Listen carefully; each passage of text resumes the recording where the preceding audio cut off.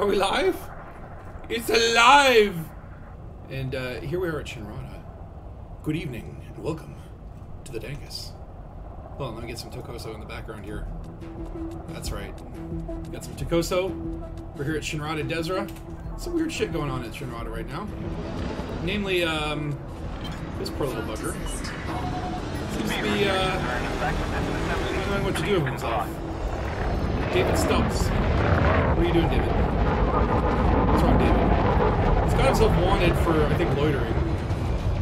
And people are shooting at him. He's not having a good day. He's stuck.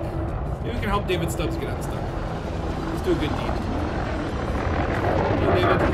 I'm helping. Oh no, I've got a friend. Really, that did not help. Ship-to-ship collisions will not be tolerated. Although I'm surprised at Shinrada Desra that, like, this is the level of security. You got one, like, what is that? You got a Viper protecting the universe. Oh, oh, oh, oh. Oh, oh, oh, oh. We're banding. We're banding. David, what are you doing?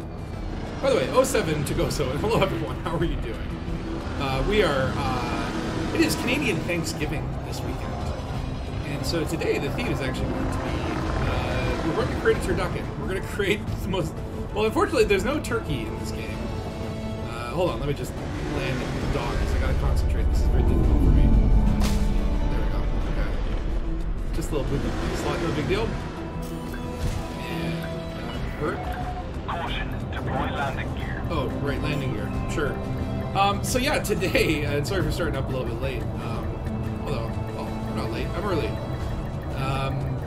Yeah, I figured, well, it'd be kind of fun to just, we'll fly around the bubble and collect some rare goods that we'll put together a turkey meal for Canadian Thanksgiving, if I can pay out my fines.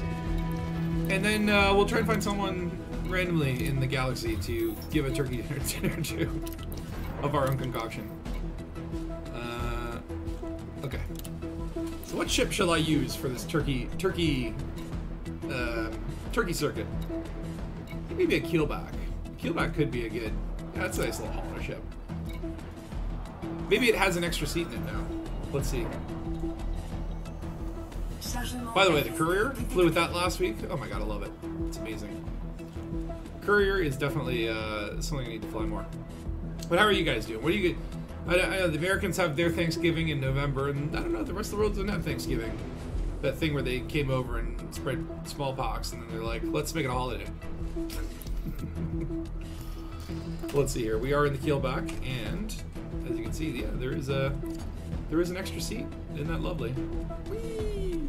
Anyway, let's just go into outfitting. Let's make sure that we're all set for what we're trying to do.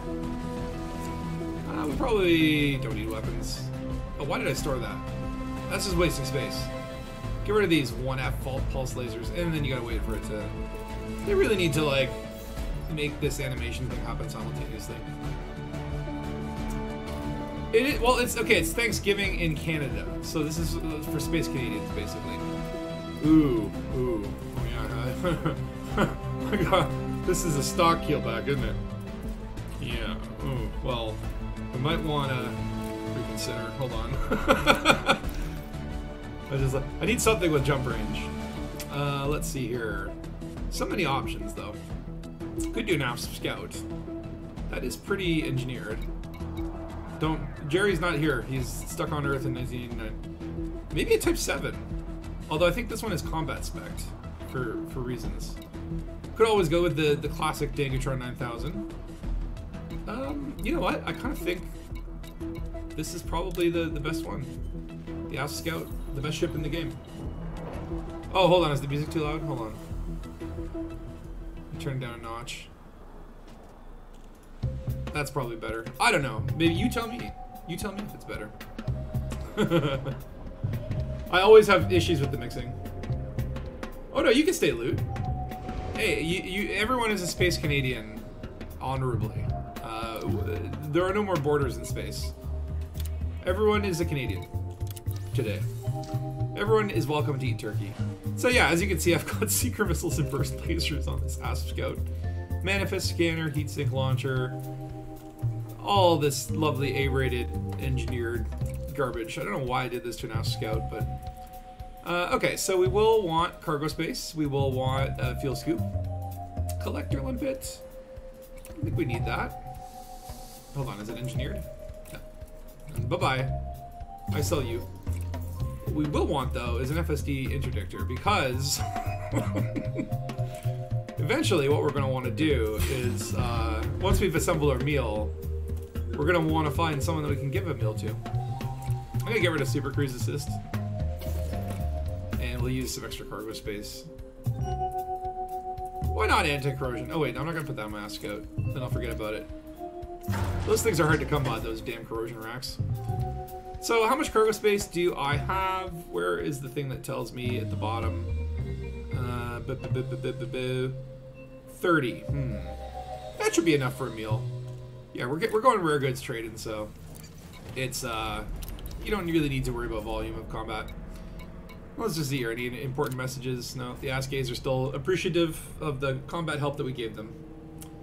Okay, so hold on. Where did I put these damn systems? 1 second. I kind of like... Okay, so I was a little bit late getting onto this. I had like a weird swollen eye this morning. It was basically... so I went on a date last night, and then she had a cat, and I'm allergic to cats. And my fucking eye has swollen up to the size of like a baseball. So the cat kind of ruined all those plans. Anyway, so where are we going? We're going to Malachi first. Malachi. And we'll see what rare goods we have there. I put together a list of ingredients, I guess you could say. What is my jump range, by the way? Is it decent? Boom, boom, boom. 35. Oh yeah, that is impressive. Yeah, Scout ain't nothing to fuck with. All right, let's head out with haste. And again, the Ass Scout, you know, looks just like an ass from the inside, but from the behind, you can tell it's got a foot. Let me get it. I mean, you know, it's not an ugly ship. It's just kind of useless. But I do love the sort of small engine there. Oops. And the maneuverability is wonderful. We're gonna hit the wall. Ouch. Okay. 72. Wow, that's a lot of damage. We're okay. We're okay. Just carry on. Don't worry. Don't look at me. Pay no attention to the lack of shields and all. We'll be able to fix that when we get to the next place. Already off to a good start. Yeah, it was just like one of those things where it's just like, yeah, okay, she's gonna come back to my place or whatever, and then it's like, literally, okay, like it was the most aggressively affectionate cat and just wanted to rub against me, and then I started swelling up, I started like raspy breathing, and I'm just like, yeah, there's not gonna be a second date because I'm like extremely allergic to your cat. I have cat allergies, and they're very mild for the most part. I have a friend who has like 3 cats. Go over to his house. Maybe a couple hours later, my eye will pop up a little bit, but oh my god, it was like I had like the most severe allergic reaction, and I knew it was not meant to be. It's like, sorry, lady. It's me with the cat, really. It's a weird, awkward situation, though. But it's just like, yeah, I'm like sitting there, and I literally, like, my eyes puffing. I go and look in the mirror. Like, I go to the bathroom, I look in the mirror, and it looks like my face, like, one side of my face just like sagged. It looked like I had a stroke. It was absolutely insane. Just, you know, it's weird, because with allergies, like, some cats, I guess, are more allergy dependent than others. Or allergy emitting. What up, Zakao? But yeah, like I love cats. I love being around them. But some of them just, man, they will destroy my face. But yeah, if you want to wing up, send me a wing invite. I have an open, I think. Okay, so the first place we're going is Malachi Clark Terminal. Where does supposed to be? Please don't tell me it's like, oh no! Oh no! Okay, what are we? Maybe we don't need Mulachi giant fungus. I don't think... Yeah, you know what? We don't need mushrooms. We don't need mushrooms. I'm not going friggin' that far.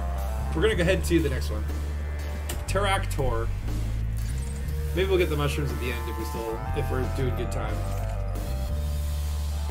And yeah, this is gonna take us all over the bubble. I did another route planner.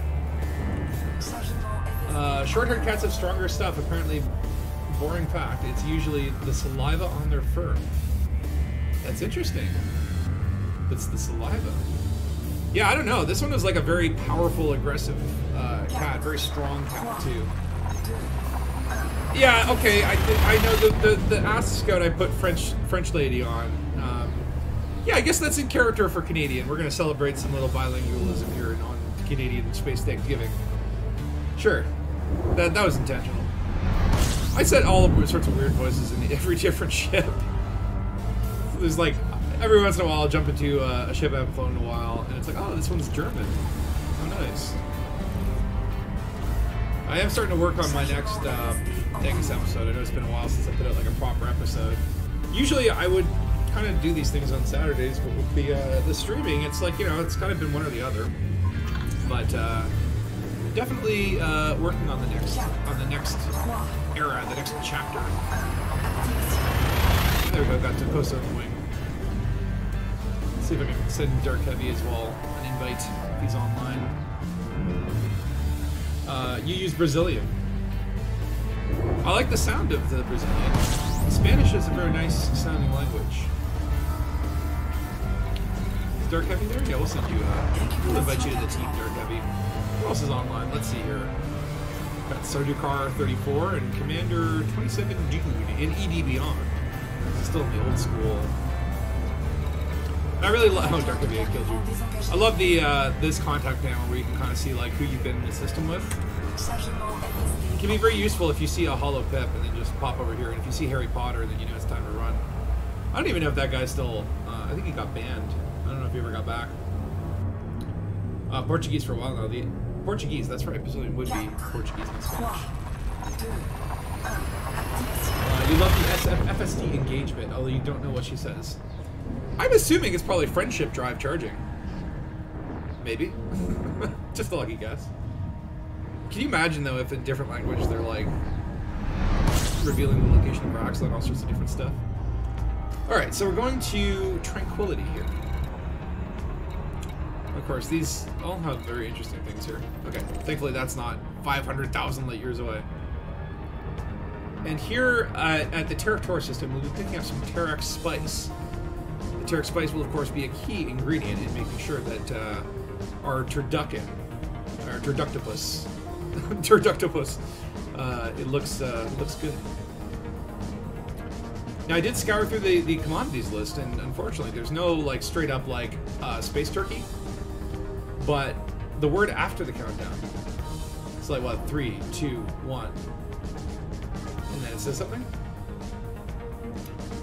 Too bad about your fate, man, but I have 2 tickets to see a nice Broadway show. Want to come to see Cats with me?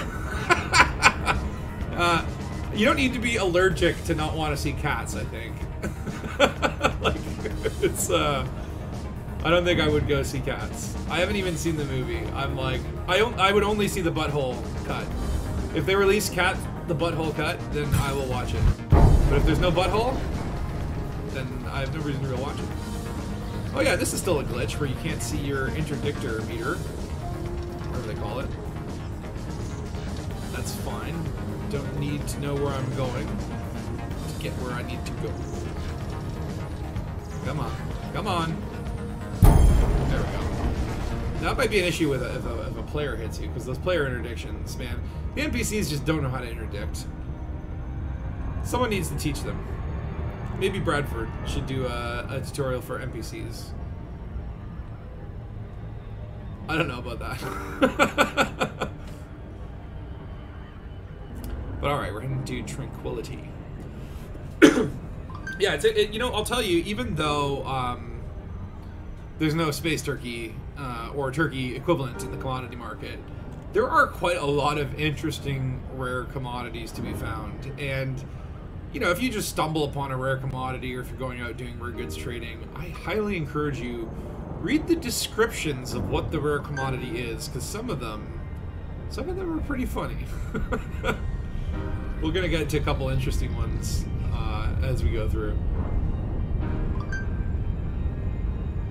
All right, coming in on tranquility. Is it spelled correctly? Does tranquility usually have 2 L's? I don't know why, but it's looking weird to me. Good evening. Good evening.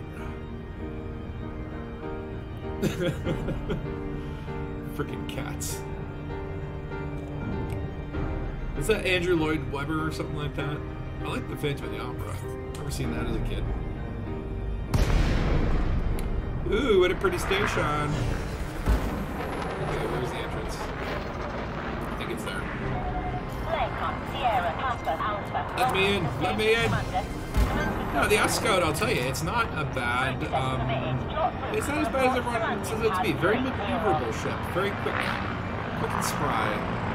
Makes you feel like a young whippersnapper. Right, and into the slot we go. I like the sultry undertones of this lovely station. Okay, where's landing pad 30? There you are. Okay, landing her down. I will run over this time. Slide it here. You see that maneuver? Oh, okay. You see that maneuver? Honestly, all these years, I still haven't really got a good handle on docking. It depends on how much attention I'm giving to it. You're buying Odyssey if it's on sale. Would there be a sale on Thanksgiving? Well, I don't know. Maybe American Thanksgiving. No one seems to care about Canadian Thanksgiving. Always like to see what's going on here. Mercenary facilities, if you're going to pay off your bounties. I personally like to collect my bounties and keep them as trophies of my accomplishments. Alright, and here we go. Turkish spice. So, made from crushed beetles. This mild euphoric drug has a number of side effects, including the turning the whites of addict eyes a subtle shade of green. Widely illegal, but favored in many anarchic systems, where the green eyes are seen as a badge of an extreme lifestyle. This rare good is illegal in all imperial markets except prison colony, allied feudal, and theocracy markets, and independent dictatorship markets. Oh, hold on. Is the music getting loud again? I'll just try to make myself louder. Hold on. We'll put my mic... Oh, you know why? Because I had the sliders wrong. Oh, audio mixing. I'm terrible at it. Sorry, where was I? Okay, so this is a rare good is legal. Please note if the market's controlled. So this is illegal, but why not? Let's just get some illegal spices. I think we'll just go with 3. We just need probably 3 spices to make... This is just an add-on for the meal, but there will be more ingredients. Okay, where's the next place? We are at Territor. Next place is 47 Setai. Yeah, please do let me know mixing, because like, yeah, I woke up, my face was all puffy. It took me a while to kind of... I was actually up till like 4 in the morning last night, just because when I got home, I was like, right. And kind of got caught up in that. And so I woke up really late, face puffy. It's like, oh no. And I kind of put this stream together in like a very short amount of time, so there might be some mixing issues. If so, let me know. If you can't hear me, well, consider yourself one of the privileged few. Alright. Off to 47 Setai. It's always good to boost out the mail slot. Show everyone you're a real pilot.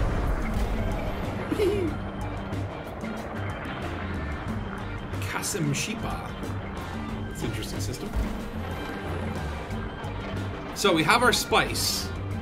What is the next... What are we getting at 47 Setai? That is... Oh, CT rabbits. Of course, because, you know, maybe if you can't get turkey, at least you get some game. We're going to get some nice little rabbit stew going on. That's part of our Thanksgiving meal. I don't know if there's a rule on like what you got to eat during Thanksgiving. You know, it's like, I guess like turkey's the most obvious. Some people do ham, steamed ham, or steamed clams. fucking love the steamed ham thing from The Simpsons. Skinner! No worry, you're only running half a brain as well. Yeah, I'm just like, I'm very, it's weird because like I woke up and my eye's still puffy. It looks like I got a black eye, which I'm like, okay, that's kind of cool. I should just tell everyone I got in a fight. But, yeah, severe allergic reaction, which I have not had in a while. I guess it's like, you know, different cats emit different pussy particles, or whatever the hell it is. The dander. Tom's saying it's their saliva. I guess, yeah, because they lick themselves all the time. So I remember looking out from my balcony, and there's like a cat that goes around in the alley behind my house, and just sits there and licks itself all day. Must be nice. Oh, who we got here? We got Takoso. So where do we go at 47 Setai? It is the Kaufmanni's Hub. And of course, you know, even if you're not celebrating your Thanksgiving here, you can see I'm already like wanted in some of these places. I don't know if that's because of my cargo. Who's that? Blue Giant. It's a tourist beacon. Where's this place? Did I miss it? Is it gonna be really far? Oh no! It's also far. Well, some things are worth making the trip for. I want that rabbit stew, so yeah. 500,000 light seconds away. This will be a little bit of a journey. Well, that's cool. We can get some cool camera angle shots.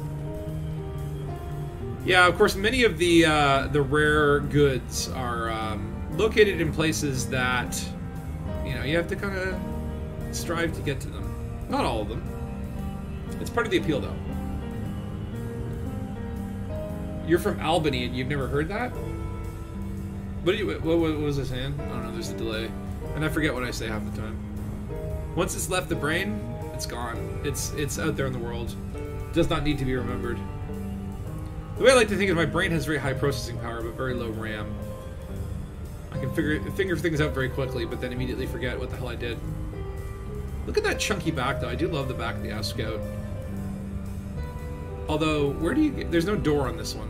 Normally, like, there's a door there and then 2 engines on the side. This one just has 2 big engines. And, of course, the orange circles, which look like honeycombs, and I just want to eat them. I guess there's no back door on the Scout. The Scout does not take a commander in the back. So where do you get in the ship? That's a good question. Like, maybe through the cargo hatch? Or, you know what? This is probably a fold-out staircase right here. May lower unexpectedly. Thunk. That's probably what it is. So yeah, this will be a while to get here. I kind of, yeah, did not plan this out well enough to realize.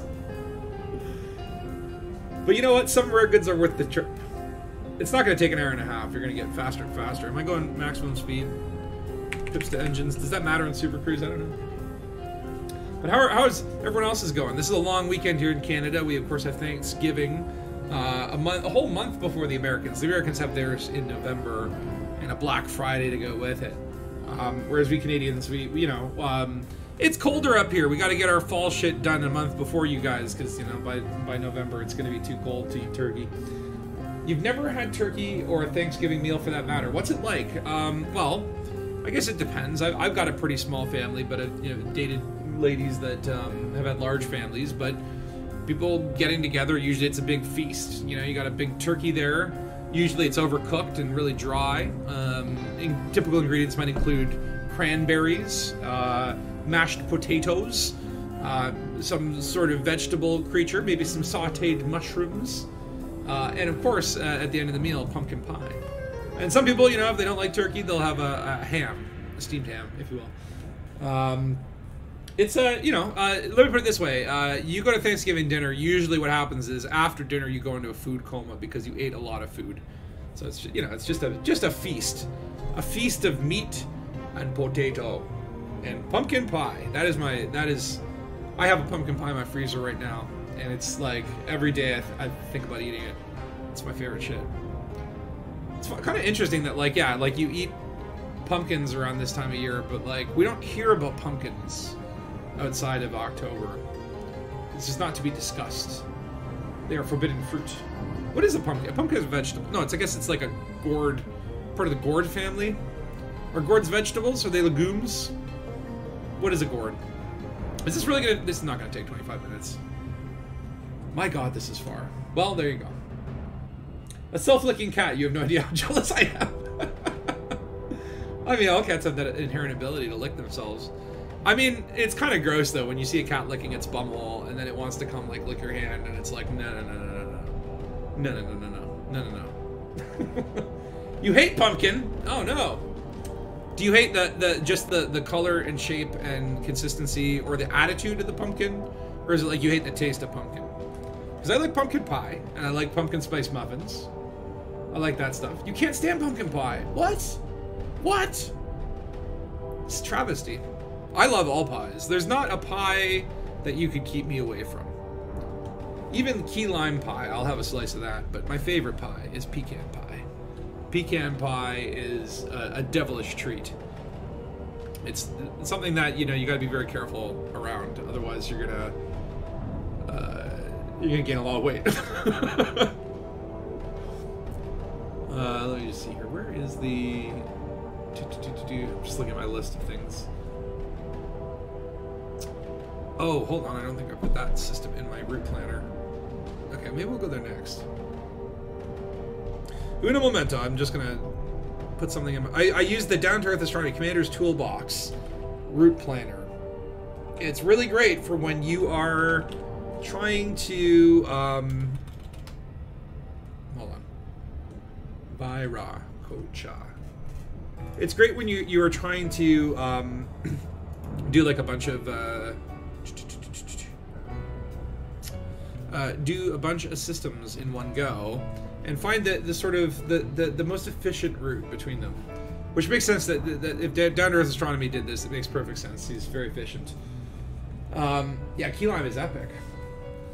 It's like key lime, like I could have one slice of that, but more than that, I think I'll my teeth will fall out.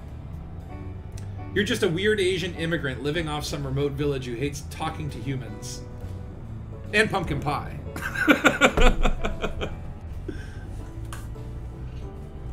I can understand, though, how people don't like pumpkin pie. It is, like, a different consistency, right? I think, like, there's two things in food. There's, like, flavor, and then there's, like, texture and consistency. And there are some things I love the flavor of, but cannot stand the texture of it if it's too mushy. I don't like mushy food. Except mashed potatoes. Mashed potatoes are not mushed, they're mashed.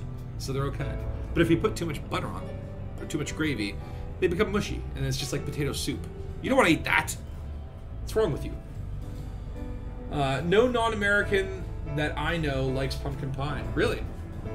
So you think it's like a... Well, I'm Canadian, so American... It's like a North American thing? That's interesting. I mean, maybe it is an acquired taste. Pumpkin is the kind of sweet you don't like. See, I don't think it's like inherently sweet, though. I think on pumpkin pie, they probably just put pumpkin and like 2,000 ounces of sugar in there.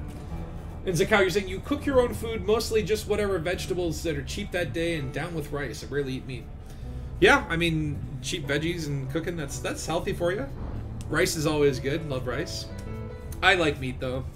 I know it's like, you know, factory farms and, you know, all that sort of stuff, but I don't think I could ever become a vegetarian. Chicken's good, beef is good, steak is good. And, you know, it's like, you know, I've met cows and chickens and stuff, and they're very nice creatures, and, you know, I definitely like, you know, I don't, you know, it's like I don't want to eat you because I'm a murderer, but you really taste good, and, you know, I respect you when I'm eating you. Respect the meat. But, you know, hey, if you're vegetarian, all the power to you. If you're vegan, then I don't want to know, because you can just... Because that's the thing with vegans is they have to let everyone know that they're vegan. I do have a vegan friend, and, you know, well, he's a buddy of mine that we go to a lot of concerts together. And it's like sometimes we'll grab a meal before the concert, and it's always like he has to go to a vegan place. So every once in a while I have to go to these vegan places with him and have it. And it's, you know, to be honest, it's not bad. I had, like, a burger that was made out of jackfruit, which I'm like, I don't even know what the hell jackfruit is, but how is that a meat replacement? And it's not really a meat replacement, but it was a damn tasty burger. So I'm like, I'd eat that again. You eat pumpkin grilled as a soup. Damn. Grilled pumpkin. I've never actually had that. See, I've never eaten, I think, like, just raw pumpkin. Well, not raw, but, like, you know, just pumpkin. Like, it's either pumpkin pie or pumpkin spice latte or pumpkin spice muffin. It's usually pumpkin spice something. But I've never just, like, eaten pumpkin. That would be interesting. I think next weekend I'm going to a bonfire with some friends.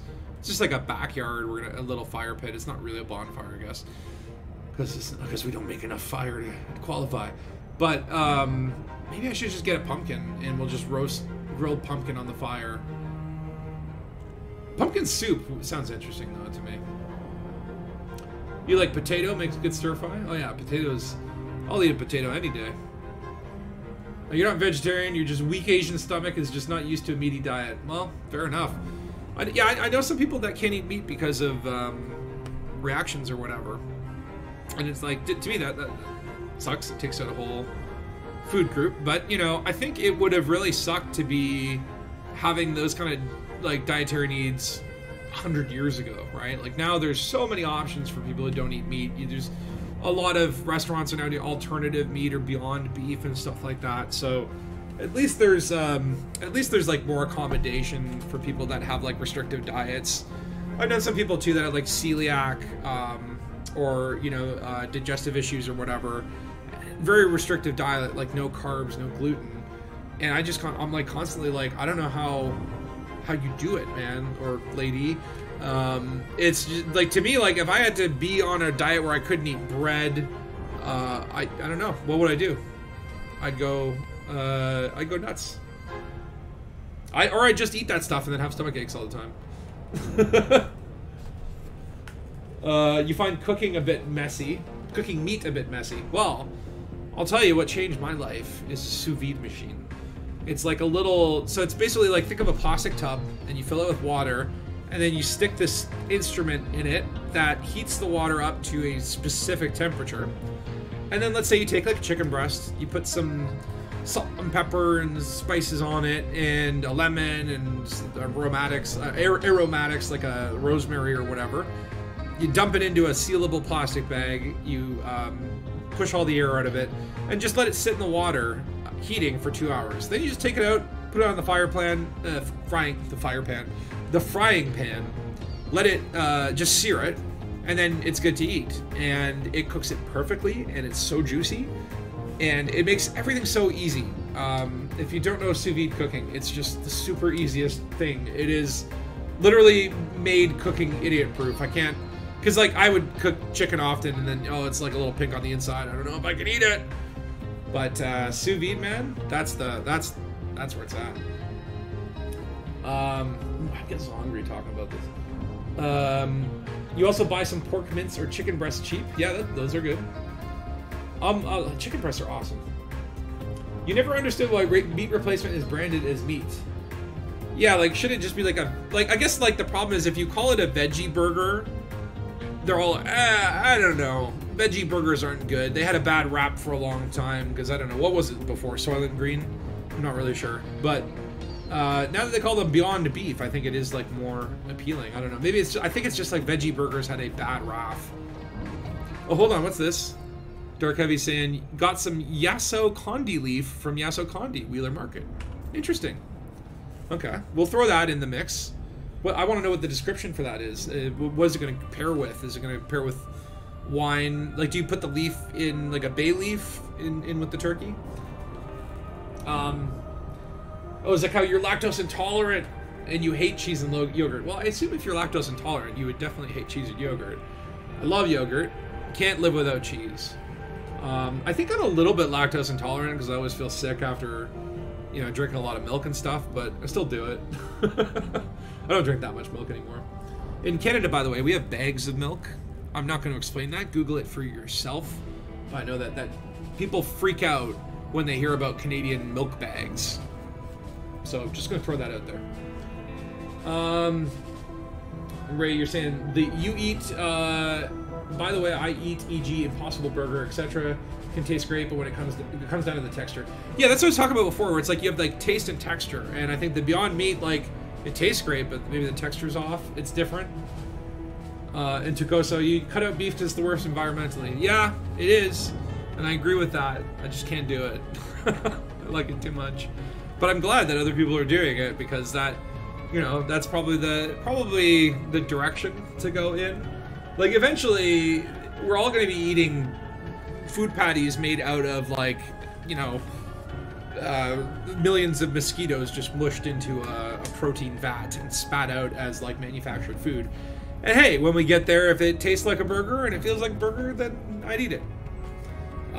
That's probably where we're going to go. But, yeah, for right now, it is definitely, like there's a lot of, you know, cruelty and abuse and environmental unstewardship, or, you know, these kind of factory beef farms, just a bunch of farting cows, that really, you know, it's a sad thing, but well, I still eat them. Is that how you're saying 1 glass of milk, fresh or not, you're in for a landslide? Yeah, I feel that. And Ray, you'd suffer if you can't eat cheese. Yeah, cheese just makes everything better. I love it. It's like the perfect add-on. You can put it on anything. Although there is a German guy working to make cow farts have less emissions. Okay, please explain to me how he's planning to do that. Is it like an exhaust pipe that you stick on the cow's anus? Or are they, like, engineering the cow's genetics to have sweeter farts? Or is it just the diet thing? Like, just, okay, if we feed the cow Soylent Green, the farts are not as methane producing. I'd like to know how you engineer a cow. You had less beef last year than a McDonald's Royale. Wow. That's not a lot of beef. But by Royale, do you mean the quarter pounder? Or the Royale with cheese? That's what they call it in Europe, the Royale. You're learning Arduino, so hopefully you can jury-wig yourself. I don't know what Arduino is. Is that another type of cooking? Racist Tokoso, I hear you, not the farts. Still, from a local farm, I could justify beef. Yeah, that's that. You know, it's like, let me put it this way. It's like, it's not like. Here's the thing. I live over the dumpster. That sounds weird, but like, from my balcony, I can see the dumpsters. There are the garbage dumpsters and the recycling dumpsters. The garbage truck comes, and guess what? All 4 bins, garbage and recycling, goes into the same truck. Recycling, oh yeah, you should recycle, reduce, reuse, recycle. I believe in those things. However, no individual will ever make a difference. And it's all like a fallacy given by the corporations to make people seem responsible. Like, oh, the world is dying and we're poisoning our planet because, you know, people don't recycle. But in reality, it's the structure of society. It's the corporations that can make the biggest difference. Like at the factory farm. Oh, god damn it. Hold on. This guy heard me ranting and he's like, enough of your blaming corporations for all the world problems. But seriously, dude, why you interdict me all the way out here? This guy traveled all the way, almost 500,000 light years, just to try and get my measly bounties. What a champ. But, you know, I think the biggest change is it's like rather than recycle, rather than cut beef out of your life, like, change your habits, support the local farms, go against the corporations that are the major polluters or the factory farms and whatnot. Because even if you change your habits, it won't change the majority, right? So it's like there needs to be like big shifts from the top, right? Like society is structured where, you know, you're one man fighting against a river of salmon swimming against you, you know?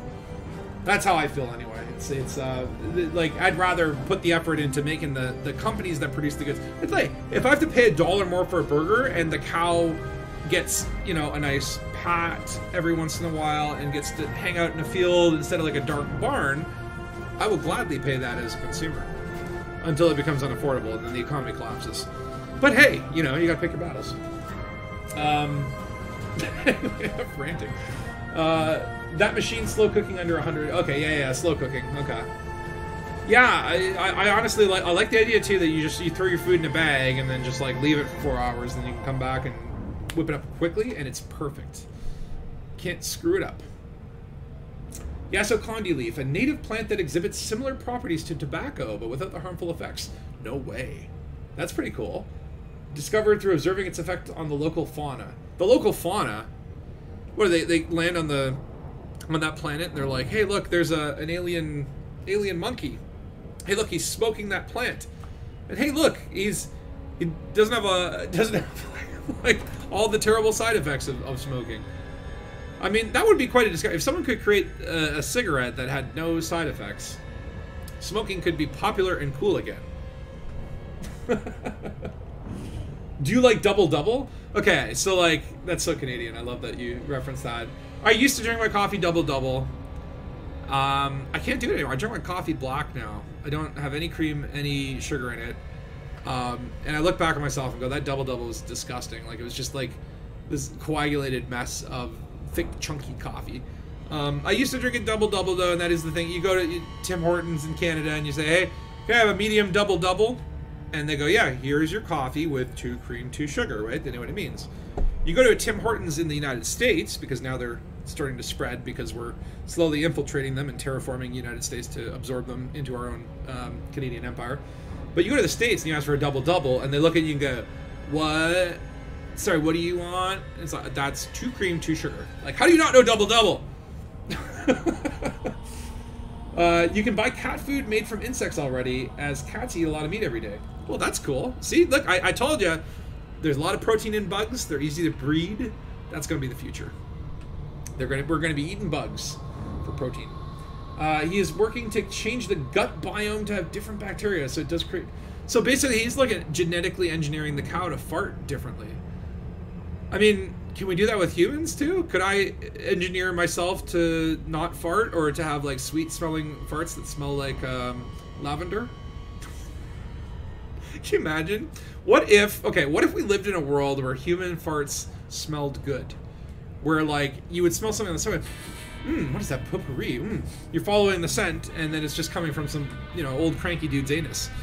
Can you imagine though, if farts smelled good, what kind of world would we live in?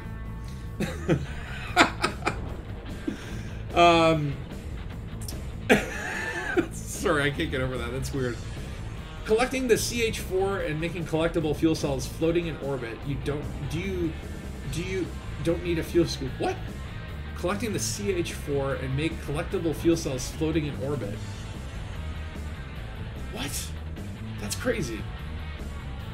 I don't know how that would work. By the way, this is a very... Oop, hold on. I accidentally minimized. Hold on. What a pretty planet. That's a nice, lovely Earth-like. One thing I know they recently did a contest where it was like, yeah, if you found an Earth-like world, you get your name in the game. I wanted to do it, didn't really have enough time, and ended up just not doing it. But my evil, sinister plot that I was going to do for that was just to go to Seoul, and then take a picture of Earth, and then submit that, and maybe get a tourist beacon in Seoul. I don't think that would happen, but I'm like, maybe no one else is trying it and they'll be amused by it. Maybe, but then I just didn't get around to it. Alright, so here we are at Kaufman's Hub. What a lovely station with 3 rings, 2 small rings, 1 big ring. Took a while to get here, but it's all worth it for some SETI rabbits, as long as we don't smash into the ring and kill ourselves. That would be horrible. Hold on, let me get landed and then I will catch up on the chat. I have the chat in like a different monitor, so if I try to read the chat while I'm docking, I will smash it to a wall. Landing pad 11. Oh, look at that. It's right there ready for me. And... perfect. Ish. Okay. Let me just catch up on the chat here. So, Arduino is a microcontroller board that has a huge community. I'm gonna check that out after, because like I'm now really into like alternative cooking methods and like things that make cooking easier. You would love to smoke if it was good for you. I used to be able to lose weight just by smoking loads harder as you get old. Huh? That would be a poor way. Yeah, like lose weight through smoking, or you can lose weight by chopping off your arm. Technically, it's just is it good for you? Is the question, right? I am a heavy smoker. I'm trying to quit. Well, I'm trying to want to quit. I'm trying to like be motivated to quit because I don't really want to quit, but I should. And Dark Heavy says, "I bet the stream lasts 3 hours. We don't get to give anything away. ED is that hard. We should be able to do it. We should be able. I think we'll. The problem I think will be finding someone in open to Thanksgiving-atize. Double double. Oh, thought about a burger. It's 2 patties. Or sorry. 2 paddles. Oh, patties. ×2 cheese at In-N-Out Burger. In-N-Out. I'm so upset that we don't have that in Canada. I would love to eat In-N-Out. Although Shake Shack would be, if I had to pick one or the other, I would want Shake Shack. Shake Shack is amazing. Out of shiitake, tofu, shallot, super bouillon, wheat gluten, and ground peanuts. I'd eat that. Isn't there a Japanese thing where poo smells like strawberry and changed to the color purple? What? What? I mean, I could see the Japanese doing that. They're very innovative. You only have 3 monitors, but using a 5-inch one? Wait, you don't have a 5-inch monitor. There's no such thing as that. The 5-inch monitor is like, what is that, like a phone? Anyway, CT rabbits. So for years, 47 CTs suffered from rodents introduced from Earth, decimating crops. However, they've turned this to their advantage and now farm them in great numbers, as the local environment makes the meat curiously sweet. This rare good is legal in all markets. So, I guess, is rabbit a rodent? I never really thought of it as a rodent, but I guess it's pretty rodent-like. I guess it's part of the rodent family. But essentially, they bring the bunnies to this planet, and the bunnies eat the flora, and then the bunnies taste sweeter. So that's kind of what we're talking about here with farts, with cow farts, but just for the meat of it. And sorry, vegetarians, we're gonna grab 4 rabbits here. I would grab more, but you know, we want to keep some room for the other cargo space. So right now we got some Tarek Spice, some CT rabbits. What is next on the list? Oh shit, I reorganized the damn thing. Okay, hold on. I'm gonna do this manually now. We don't need the fungus, because that is too much. We got the Turk spice. So hold on. Remove, optimize. Okay. So the next place is Viracocha. Viracocha. And this one is going to be interesting. So yeah, just heading basically back in the same direction. Probably could have gone there on the way if we were truly efficient. But that's fine, we don't need full efficiency. So load up on your rabbits. Let's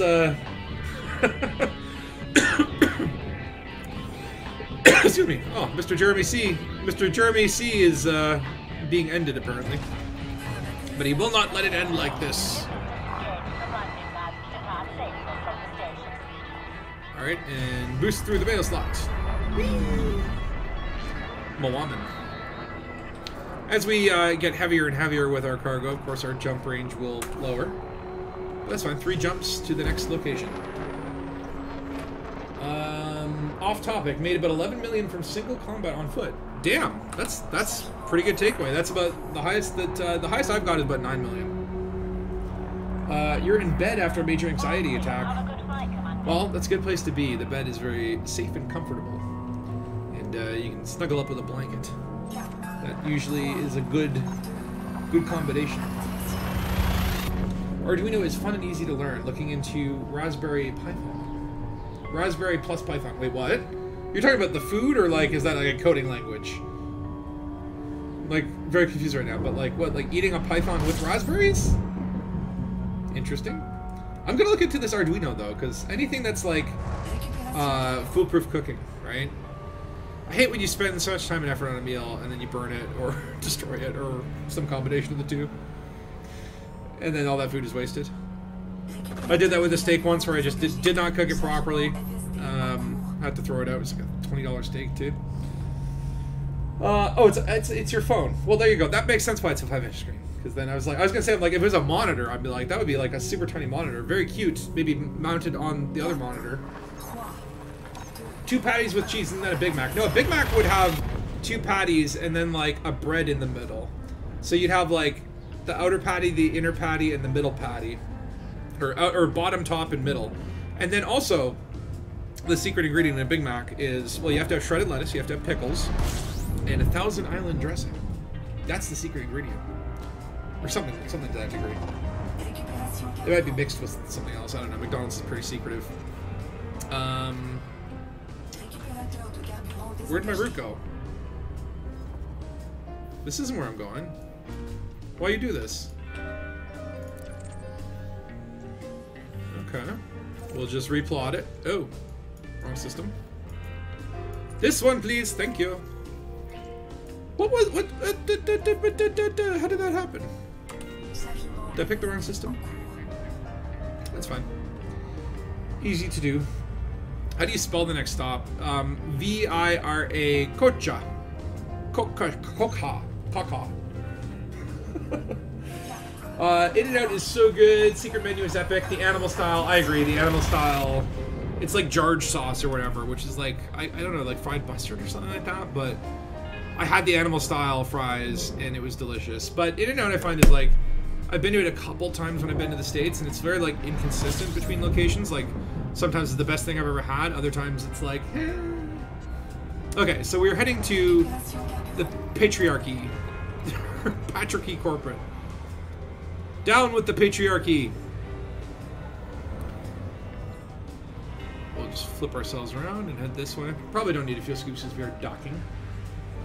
Your last Big Mac was more than a decade ago. Well, good for you, man. I eat way too much McDonald's, and I feel like bitter and angry with myself after every time.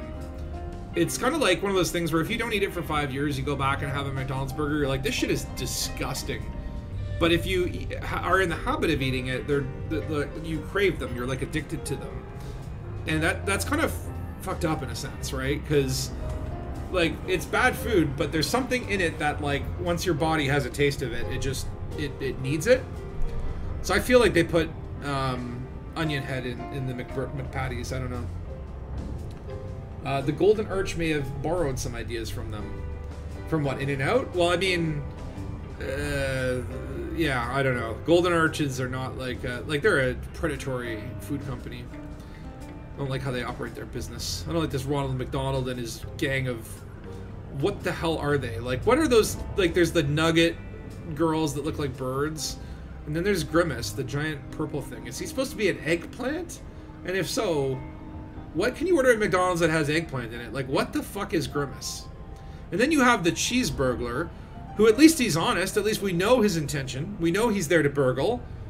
We don't know what Ronald's intention is. What does that clown want? No one knows. It's a mystery. You worked for 6 weeks at McDonald's 30 years ago or so.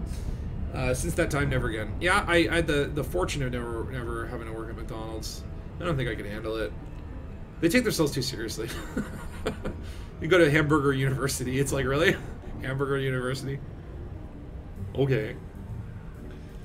Income is quite low for your new dig. Your last job was like less than $50 an hour. What?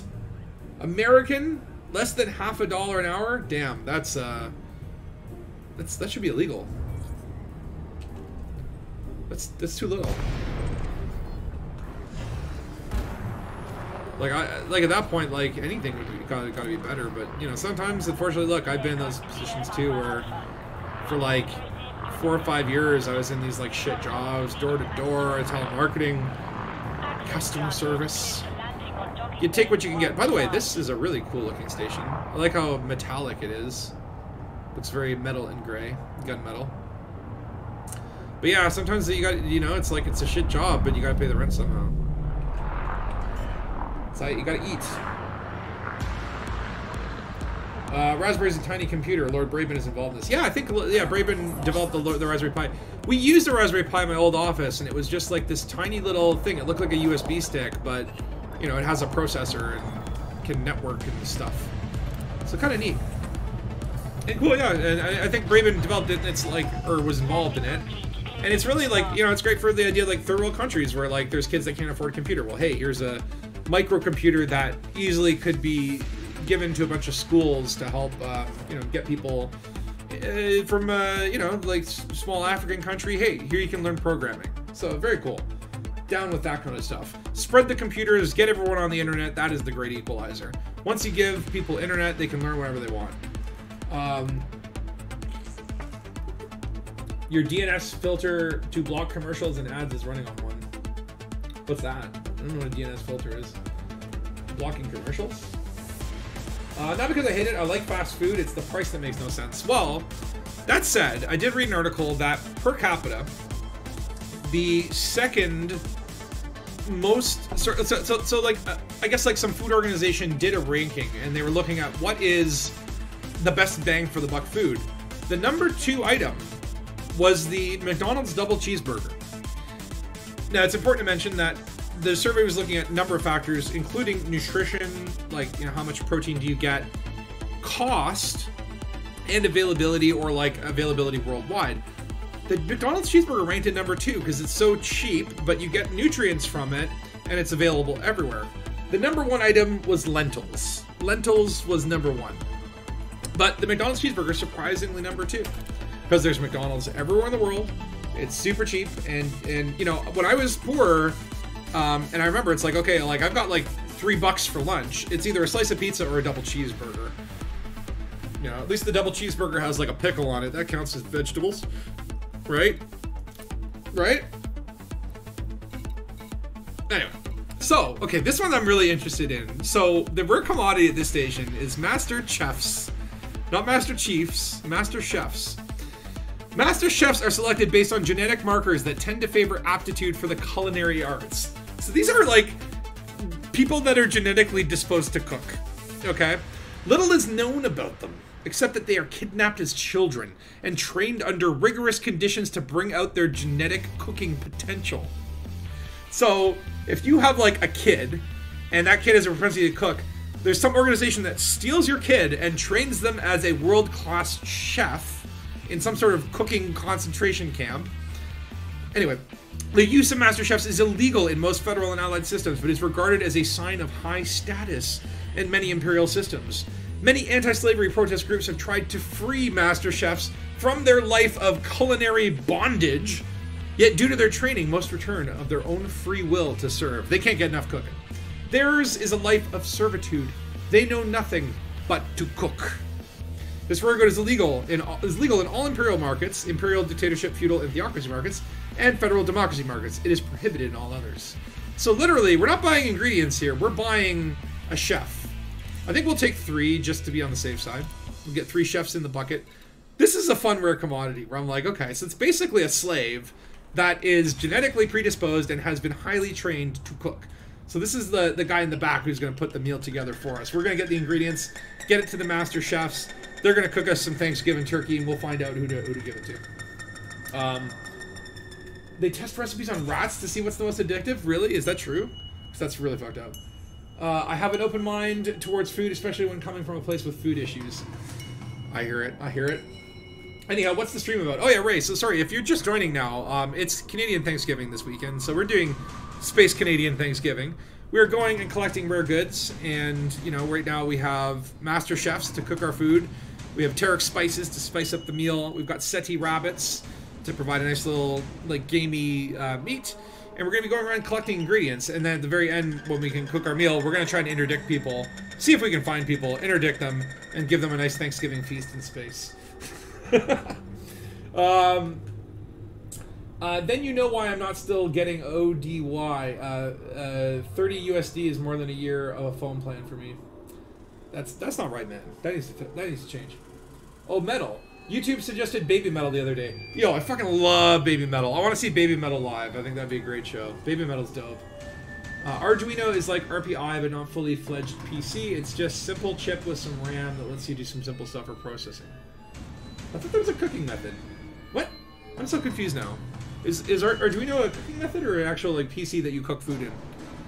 Would that okay? What about a computer that you could have a deep fryer in there and like cook a turkey while you compute?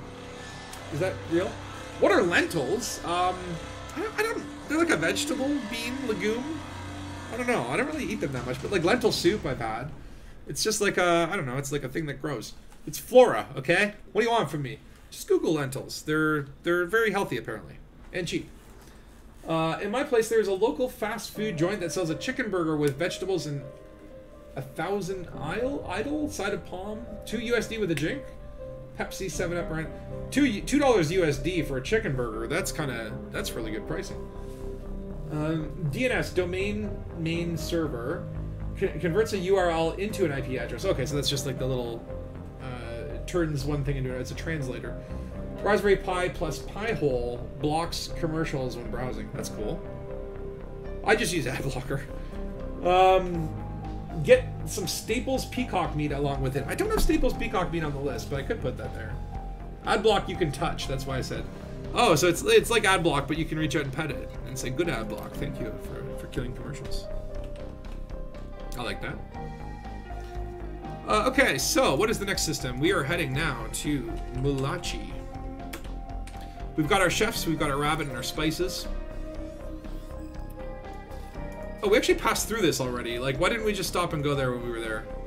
Or wait, have we been there? Hold on. Mulachi, Mulachi, Mulachi. Where is it on the list? Wait a minute. I don't have it on the list. What the hell is in Mulachi? How did this get on my list and what am I doing there? Hold on. Mulachi. I just gotta check on the internet. What? Oh. Wait, I know why I took it off the list. Because the damn... It's the fungus. No. We're not heading another 500,000 light years. Spending 15 minutes sitting in space just to get some giant mushrooms. There is some sort of like giant fungus or whatever. No, we will head to Isusiku, which is quite a bit away. Can we get into the system map on that one? Negatory. That's fine. Isusiku. Oh yeah, we're going fancy here. Some relay, some temp probe, turn off the water when temperature over 70. Would that be like for the deep frying computer? I swear to God, I've seen like a joke ad or something like that for like a computer that could also deep fry or something to that nature. There we go, Dark Heavy 8 over there. Flying around in a Python. Quite a ship. Beautiful ship. Yes, I'm like, yeah, sorry if you already headed to Malachi. I didn't realize that we'd already been there, and that was the system that is just too damn far.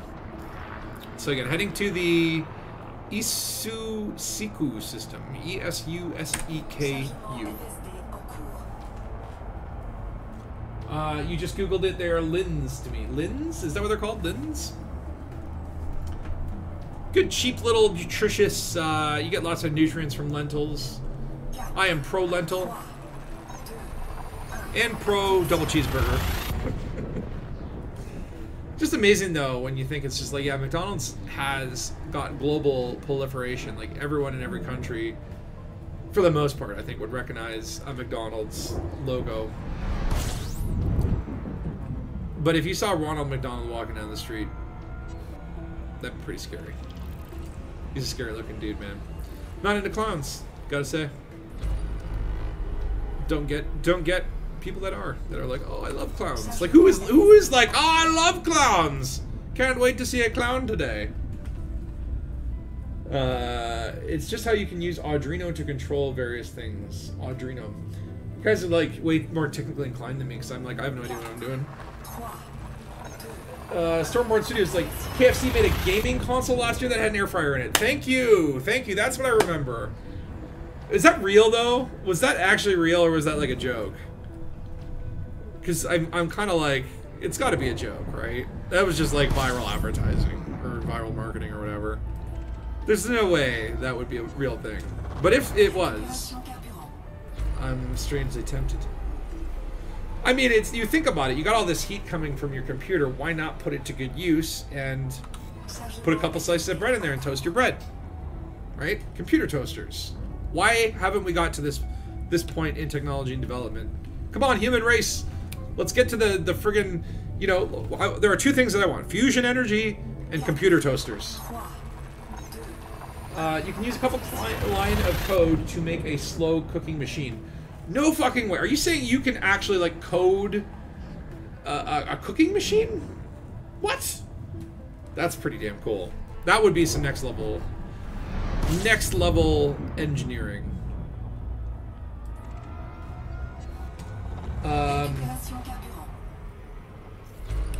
Lentils, German Linsen.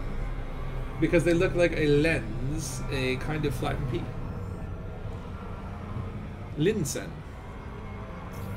Why does everything sound so much nicer in German? Linsen. But then you have to say it in a real German voice, like, Linsen. Because you have to sound a little angry.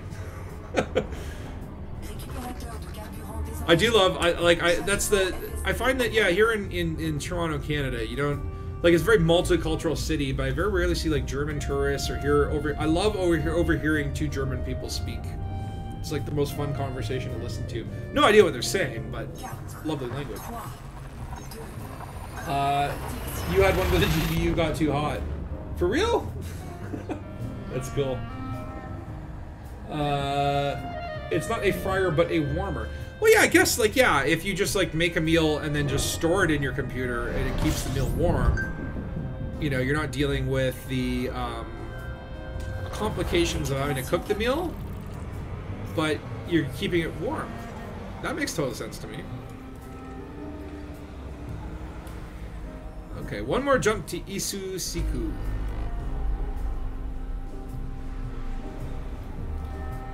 Of course, we have illegal cargo. What is illegal, by the way? I think that the master chefs are slaves, and the Tarek spice might be considered a drug. I mean, technically, caffeine's a drug, right? You don't know coding, but you can give me what, false code? You can, but I can give you don't false code. What? Loop when temperature greater than 70, then power on. Else off end. That's a simple code. I wish I knew more about electronics and coding. There's part of me that like wants to take like a programming course, and I'd love to get into video game design.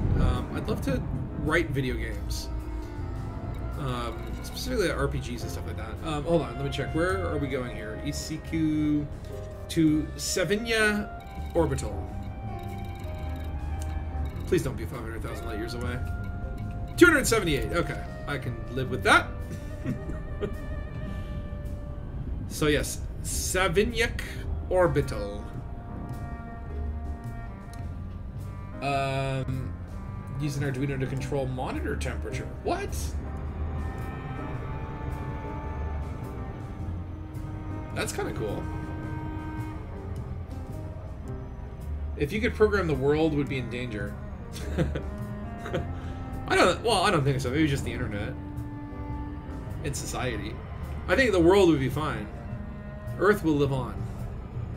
No matter what we do to this planet, no matter how much we fuck it up, we're only going to fuck it up for ourselves.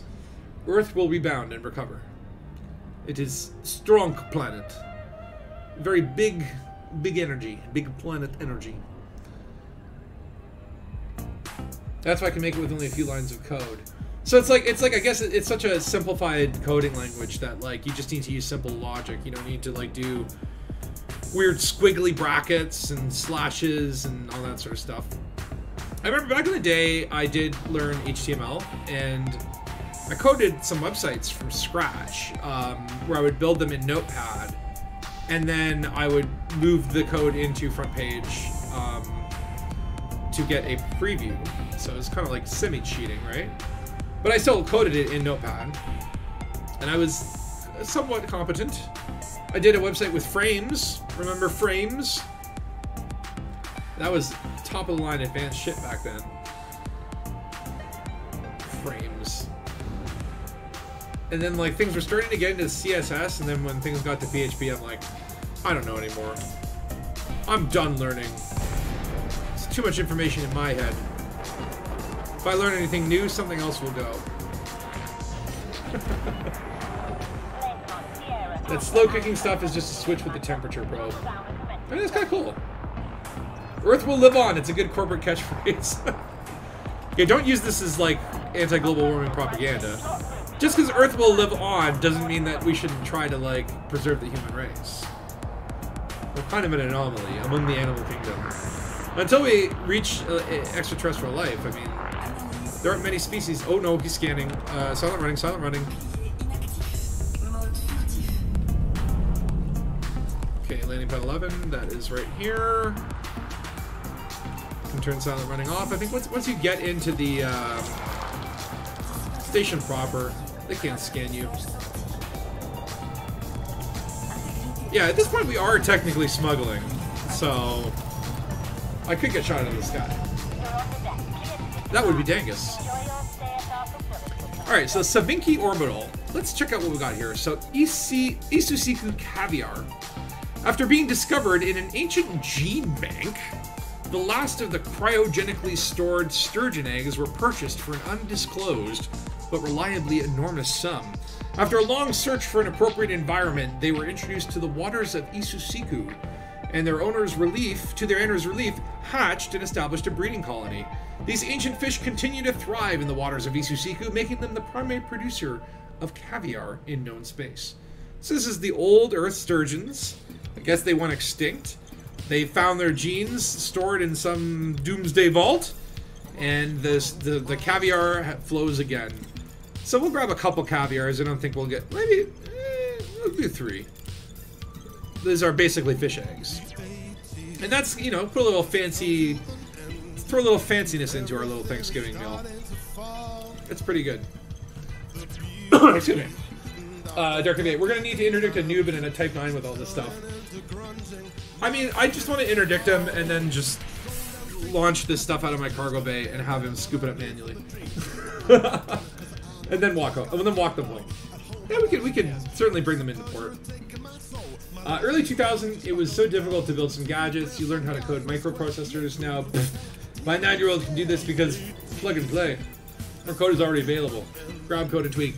So that's where I'm like, okay, like I can do some amazing things in an Excel document, but then I think like, what if you had to build the program Excel from scratch? That's genius. Like, there are some geniuses out there with coding. And they've made life easier for all of us by, you know, there's the code and then there's like the deeper code, right? Like you're coding and then it's taking that code and deep coding it based on the code of what it's written in. It's incredible. Codes within codes. DHA, yes, inverse piracy, give stuff. Yeah, that's what I love to do. Mode furtive. Sounds cool in the French computer. I do like the French computer. It's like a very sexy accent. Okay, that wasn't sexy, but okay. No one write HTML or Dreamweaver anymore. All of them just load some templates in a backend, change something like F12 and refresh until you don't feel like it. Yeah, I mean, it's probably how I would build a website if I had to do today. The old days of HTML and Dreamweaver will be useful once again after the apocalypse begins. Well, I don't know. After the apocalypse begins, I don't know if we're going to have that much need for websites, but, well, hopefully the internet will persist even through the apocalypse. In my old place, you can be put in jail because you have a website, because your site has a guest book. No way. Yeah, that's oppressive. That's crazy. North Korea.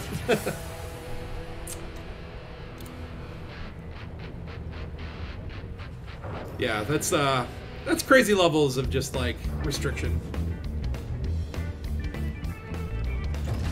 You know, it's just like, you know, with the freedom to do what you want, you get some weird shit going on the internet. Anyone can have a website, and then you get some really bizarre ones, but you know, you gotta take the good with the bad. It's better to have the freedom to express yourself, even if you're a weird, strange, crazy person.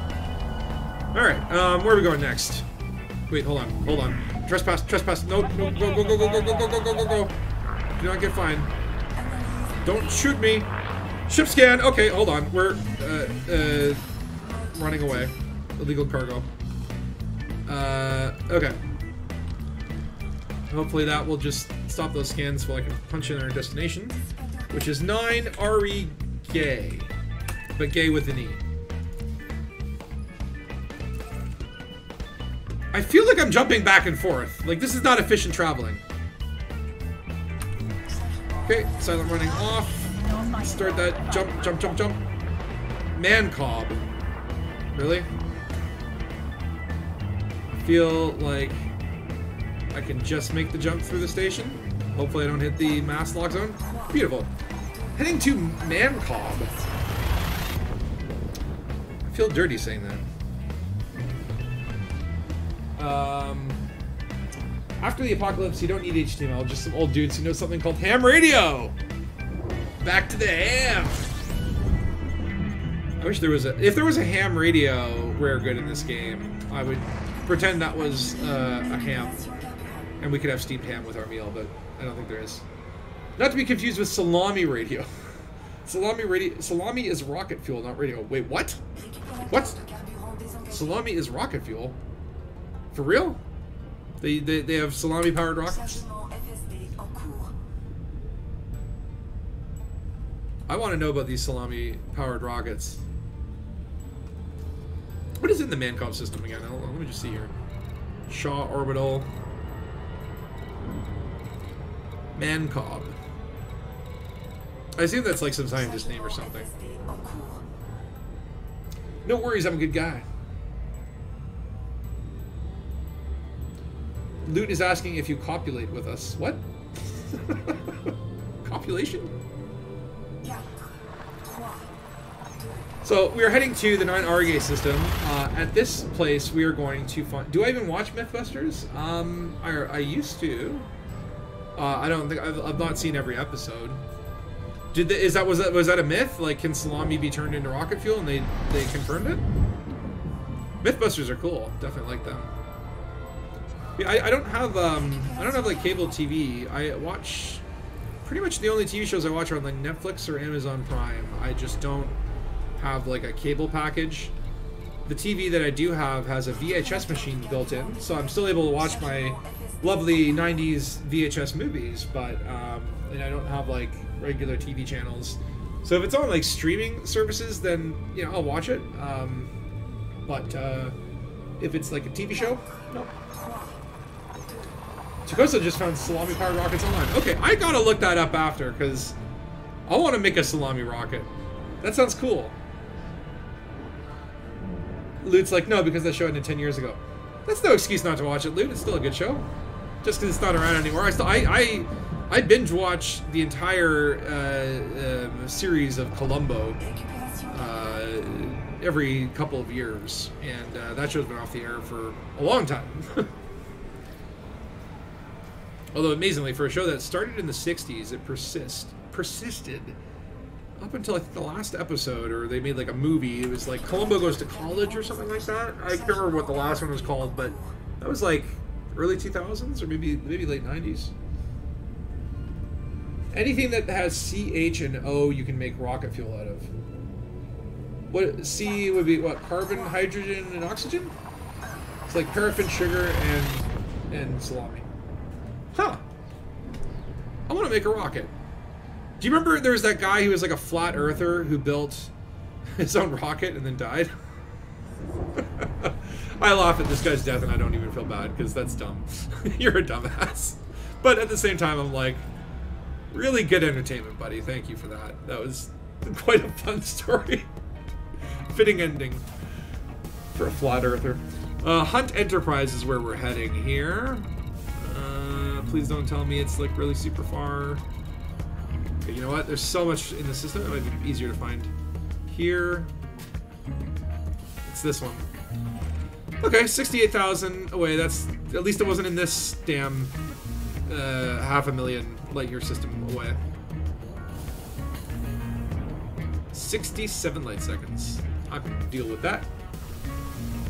You loved Columbo. I still love Columbo. Columbo is like one of the greatest shows ever. Columbo must have had some cheap royalty deals. It's been on worldwide forever. Well, I mean, like, there's so much content. There's so many, like, you have, like, William Shatner in it twice. Leonard Nimoy plays a bad guy. The villains and the caliber of something. You got Johnny Cash played a villain in one.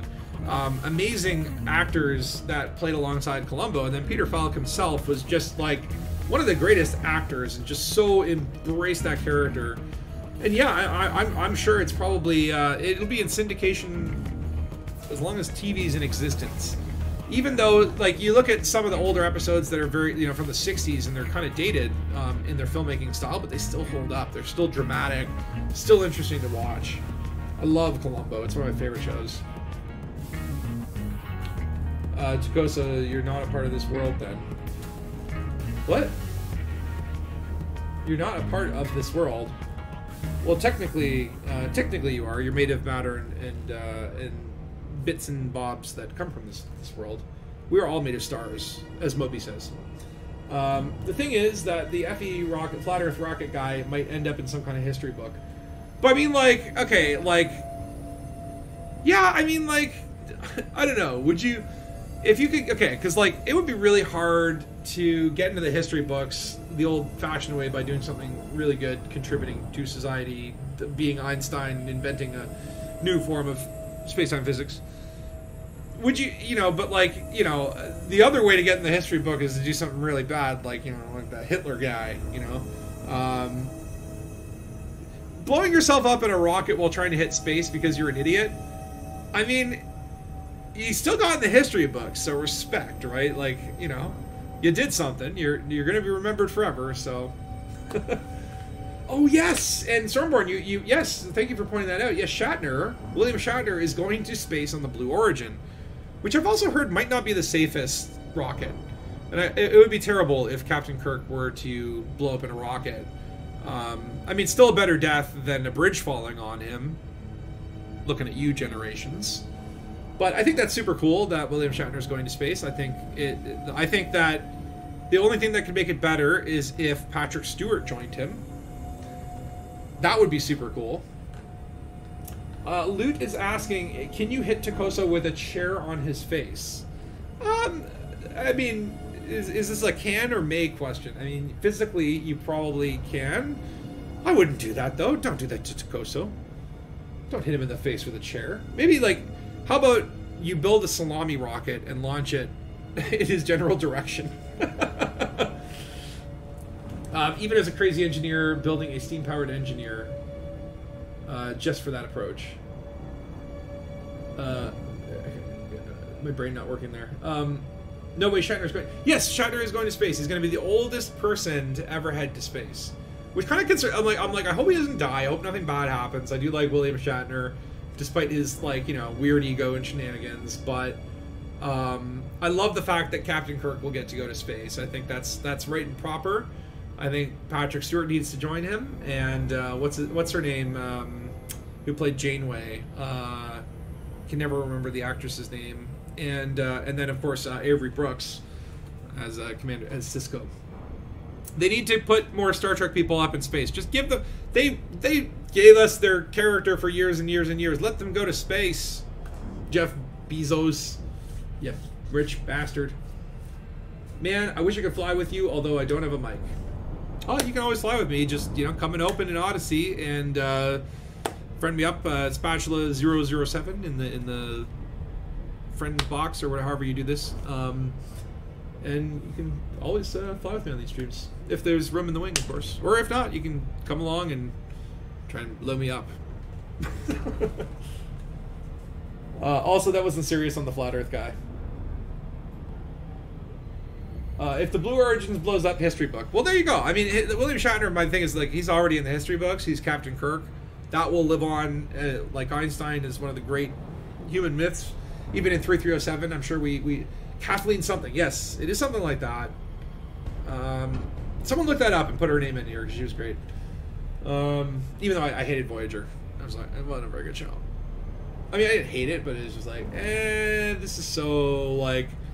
This is like, when TNG would get bad, it was like, that was more consistent in Voyager. Like, there were some good episodes of Voyager, but overall, it just didn't have the peaks. It didn't have, like, a best of both worlds, bearded Riker era. And I'm like, they're making another season of Picard, and they're still continuing with this, like, Discovery show, and I'm like, I'm not digging them. I get that some people are, hey, that's cool. But I'd just rather see a new Star Trek show. Just throw those two out and try again. Get it right this time. Shatner owns a photon with 12 cylinders. Wait, what's that? What's a phaeton? Is it like a photon? Kathleen something. I'm in trouble now, dude. VW Phaeton looks like a Passat, but it's a Bentley. Ooh. So that sounds like very fancy. Fancy. Very fancy. 12 cylinders seems like a little overkill, though. That's got to guzzle gas. I know that, I keep seeing these articles that were pretty close to fusion, and I'd really, really like us to get to fusion-powered rocket cars. That would be sweet. Of course, then, everyone's walking around with a fusion bomb, potentially, but, hey, I like to live Dangusly. Unpopular opinion, you like the reboot trilogy. I'm with you on, I really like the reboot, the first Star Trek one with Eric Bana as the bad guy, and obviously the whole new cast. I didn't like Into Darkness. I found it, like, the whole con thing really turned me off. Kate Mulgrew, thank you. Kate Mulgrew. Catherine Janeway, right, that was her character name. Who is Mike? Funny joke, Luke. Or Mick, maybe Mick Turner. Mick Turner from the Barnacle, the old Alliance Sea Dog Mick Turner, the famous explorer who went missing and became a Thargoid patron. Okay, so but back to the Star Trek reboot trilogy. I really liked the reboot. I was like, you know, this is like, I get that they have to update it and make it more action-packed, and I enjoyed that aspect of it. It's not the same Star Trek, but it's like, hey, cool, this is like a new generation, but the actors were so great at capturing, like, Carl Urban was fantastic as Bones, Zachary Quinto, phenomenal Spock. I can't imagine another actor doing as well in that role as Leonard Nimoy. And then Chris Pine was fantastic Kirk. Like, it was all really well done. Second movie, the con thing really turned me off. I don't know, the plot was kind of forgettable. It felt like it was doubling down on, like, action. There's like a fight on a train. I'm like, what the hell is this? But the third one, Star Trek Beyond, I really, really liked that one.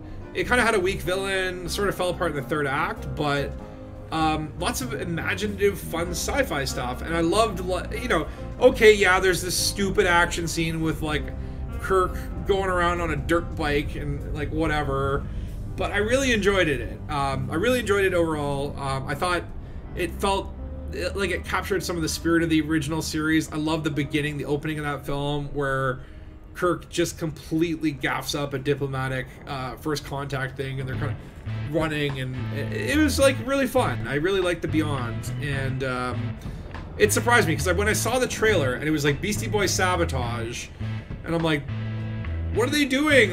They don't know what Star Trek is anymore. Wait, why couldn't I dock? Oh wait, I apparently don't have this. What just happened there? Okay, apparently I've got something else targeted, so I wasn't able to jump out.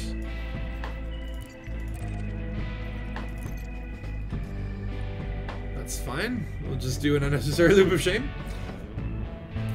Well, see, okay, so the reason I didn't like it, like, I thought Benedict Cumberbatch was, you know, fine in that role. He's always a fantastic actor.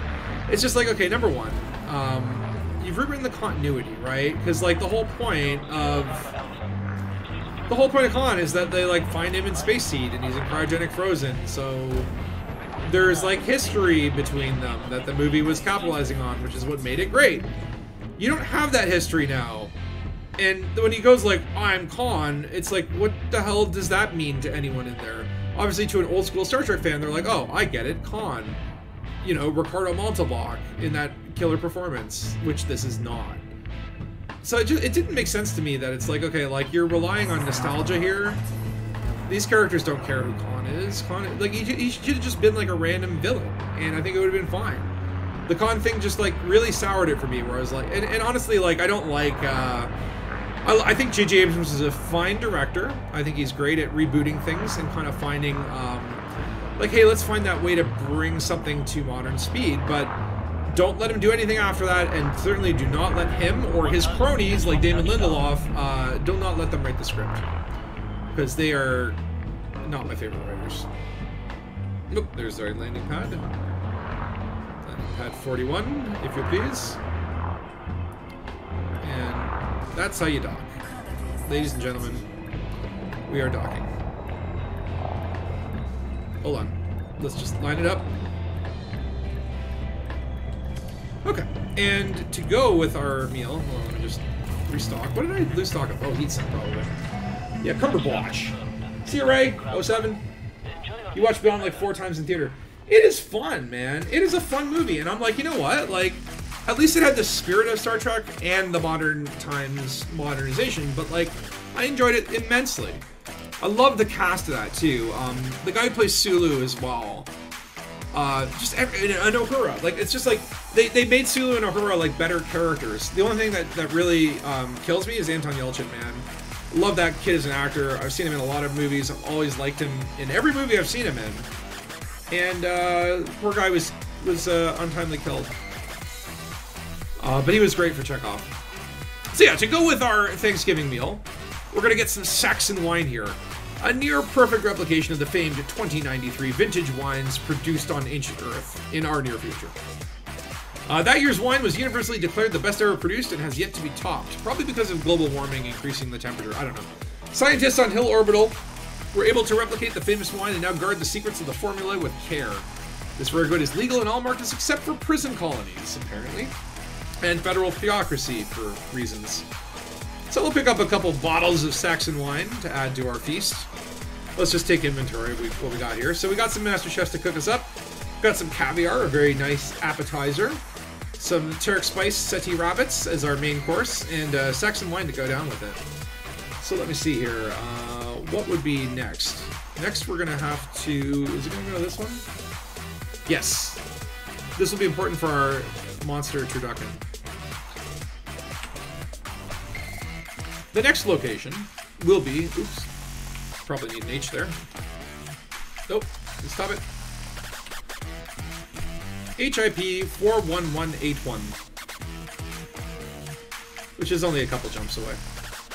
Only a handful of jumps away. And hold on, where's that thing that I absolutely need? Is that one. Okay. Is it Rare one? Okay, so I'm just checking the list here. Keeping track of time. I feel like we'll get a couple... I just want a few more food items in there, and then we can start the second phase, which is trying to interdict someone, make them eat a Thanksgiving meal in front of us. And if they don't say thank you, we'll kill them with our lasers. Khan was supposed to be superhuman, so wise beyond human capabilities, and the movie's just an anime mid-level boss. Yeah, I agree. And like there was this other layer with like the bad commander or something like that. I don't know. It was really convoluted for a plot. But it's like, okay, the Wrath of Khan was all about like the revenge for what Kirk did to him. And there's no like personal connection between the two. So it's like, my name isn't Commander John Jameson Jr. My name is Khan! Who gives a shit? Unfortunately, Idris Elba, who also a fantastic actor, was kind of wasted in the third one, where... Like, I remember at the end of Beyond, like, at the very end, they just throw all this exposition of like, oh yeah, and this is what the villain happened, and this is what all the shit that went down. It needed to be, like, built up through the movie. So the third one, unfortunately, had a weak villain as well. I think the first one had a pretty good villain with Eric Bana. Like, killed Kirk's father, so there's that personal connection. He's got this big ship from the future, so he's got this sort of oppressive foe to be fought. But yeah, Khan just felt like, okay, I guess it's just like evil Benedict Cumberbatch. Okay, this is weird, because yeah, my route got messed up again. It did it again. I don't know, am I doing something wrong? It's fine, replot it. 2 jumps. Oh, we'll be heading through Nagandi. I don't know why Nagandi... I head through this system so often. It's like, I guess in a really good position in the bubble. In terms of, like, its relationship to other stars. Do I have an interdictor? Yes, I do. Yes, I do. They won't recast Chekhov, I think, unless reboot again. Yeah, I mean, like, at this point, they might as well just say, oh, yeah, he's commanding his own ship somewhere else. He's doing fine. Unfortunately, yeah, like there wasn't, like, I mean, look, there never really was that much going on with Chekhov's character. It's unfortunate, because Walter Koenig was great actor in that series, and he's probably one of the few, I feel like, original series alumni that, like, would have come back and done more stuff with it. They should have done a series called Chekhov, and just had Chekhov have his own ship. Like, they should have done one for Sulu, one for Chekhov, and maybe a series called Bones, which would be, like, a young Bones in his first mission. Like, there could be all sorts of great Star Trek spin-offs, but, no, let's reboot Khan. Let's just do Khan again. Yeah, jerks. Get your own ideas. Man, if Frontier can make an app to control things like Destiny 2, I thought about that. I'm like, wouldn't it be cool if you could put like a control pad on your phone and steer your ship. But realistically, there's just so much going on, so many key bindings and all that sort of stuff. Okay, what are we looking for? We're looking for Anderson Station. I'm going to do this from the gal map. Please. Oh no, it's so far away! Yeah, we got another one, but this one, I refuse to let this go by. This is an important ingredient for our turducken. Damn it! Damn it, damn it, damn it. Okay, you know what? This is a good time for a bio break. So, what I'm going to do is I'm going to pop into... Well, hold on, let me just make sure I'm not drifting off target. Let's line it up real nice. We'll kill some time with a bio break, give you all and myself a chance to pee-pee. Or whatever you want to do.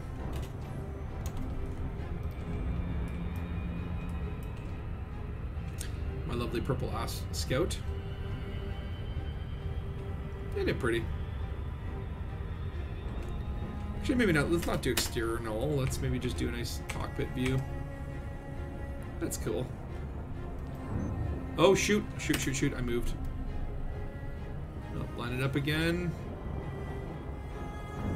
Yeah, 500,000, that's like, what, 10, 15 minutes? I won't do a bio break that long, but... There we go. I think that's nice. Okay, well, I will do a short 5-minute break and just let things go there. I'll throw up the little bio break. Bio break. Bio break. Go. So I'll be back in 5 minutes, and then we will continue talking about lovely food and Star Trek and all those lovely things.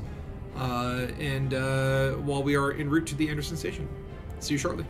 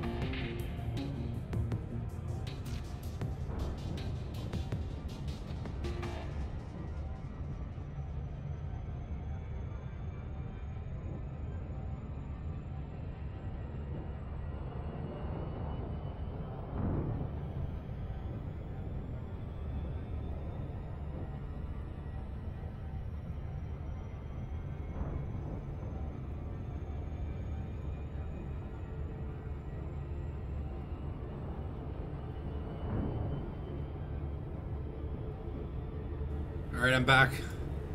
And now I'm properly hydrated. Turn off the bio break. I'm actually very glad because I realized this, I'm like, let's go to the bathroom and then I'm like in open with illegal cargo. Traveling in Super Cruise. I hope I don't get interdicted. That could have been interesting. But yeah, hydrate. Stretch your legs. Stretch your arms. Stretch your face. Stretch everything. You gotta do it. Make sure that you don't get swamp butt or something. I don't know. You can get a disease if you sit too long. Let me just catch up here. So, man, if Frontier coming out, not lying, I wasn't that into space games after Driven Away by EVE Online with its spreadsheets. The Scene and Beyond made me into No Man's Sky and ED. I like No Man's Sky. I like Elite Dangerous. I have Star Citizen. I don't really play it that often. It's not like it's impressive, but then you're like, okay, this is cool, but I like want to wait until it's like, you know, it's not like I have anything against Star Citizen. It's just it's not ready for me to enjoy yet. But I only bought like the basic ship, and then I upgraded it a little bit. I spent a little bit of extra money to upgrade it to the one that has the ejector seat. I did this video. It was like Scorb was wanted me to like test out new ships and put my tomfoolery to good use. And I found an ejector seat and ejected myself. And I'm like, okay, I need that ship with the ejector seat just because that's fun. It also has a little nice interior angle, but I won't spend any more money on that game until it's actually out. But, you know, I appreciate the escape and ambition that it's going. No Man's Sky is really fun, but I don't really play that much anymore. And what I really like from that game, I really like the base building in No Man's Sky more than most of the other aspects of the game. Exploration is fun, but after a while, it is kind of repetitive. But I don't know. I haven't played it in a while. I haven't like given it a really good run in a while, so I don't know. Sean Murray, I appreciate what that team is doing. They keep updating that game. Like they just released another big update for settlements, which I haven't checked out yet. And then Sean Murray tweets like, "Oh yeah, we're working on our next big surprise," and I'm like, "Damn, they're still going." So mad respect for Sean Murray. I will probably get back into No Man's Sky one day, but I just tend to get sucked into the base building. But I love space games. I've always been a big fan. My first space game was Privateer, Wing Commander, the whole Wing Commander series, Wing Commander 1 through 4. 4 especially because, I mean, Wing Commander, you got Mark Hamill. Like, you can't get any better than Mark Hamill. One of the greatest actors of all time, of any generation. Luke Skywalker and the Joker. And then I can't remember his name from Wing Commander. But then in Wing Commander 4, the bad guy, or I shouldn't, spoilers, but Malcolm McDowell. Malcolm freaking McDowell and Mark Hamill. That is star power. Like, if anything, Chris Roberts knows how to big up the talent just by throwing some cool celebrities in there. Another space game I enjoyed was called Tachyon. Tachyon's a really fun game. Bruce Campbell of Evil Dead fame is the voice of the character Jake Logan in that game. That was a fun one. Starlancer, Freelancer, like I've always gobbled up any space sims that I can get my hand on, but Elite takes the cake. Definitely my favorite. Like between Elite, the Fallout series, and the XCOM series, I don't even need other games in my life. That's enough for me. Get another drink. What drink? Coffee. How do you like your coffee? I like my coffee crisp. I don't know if anyone remembers that commercial, but that's stuck in my head. I like my coffee crisp. Yeah, water's good for things. I had a coffee this morning. That's got my juices flowing. But water is the best thing for hydration. You can't get sick of water. You can't live without Pepsi Black. Ew. Or Pepsi Max, no sugar. So I like Coke Zero. I'm a Coke versus Pepsi person. I know. We're becoming more divisive as a society every day. It's Coke versus Pepsi, Doritos versus whatever other chips there are.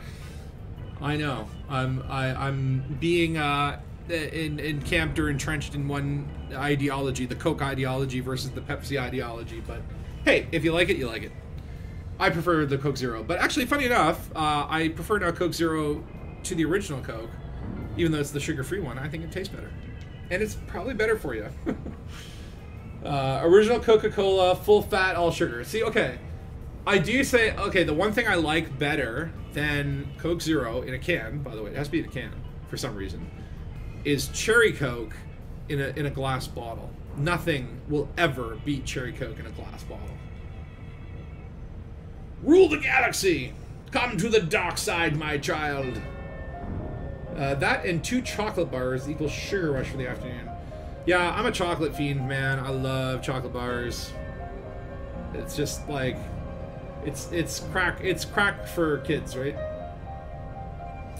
And Zakao, you have a soft spot for UI design, and the new stuff in Odyssey really tickles me. It tickles you in a good way or a bad way? I'm not... I think that if I were in charge of Elite, I think they do need to look at some UI redesigns. Like, I mean, this thing has gotten real complicated. There's a lot of information in the UIs. So many different screens, and I think, like, at some point or another, it would be nice if they did a refresh. I'm not a huge fan of the station screens. Like, I think, like, in general, and especially the Odyssey, like, wheels and stuff like that, it's not...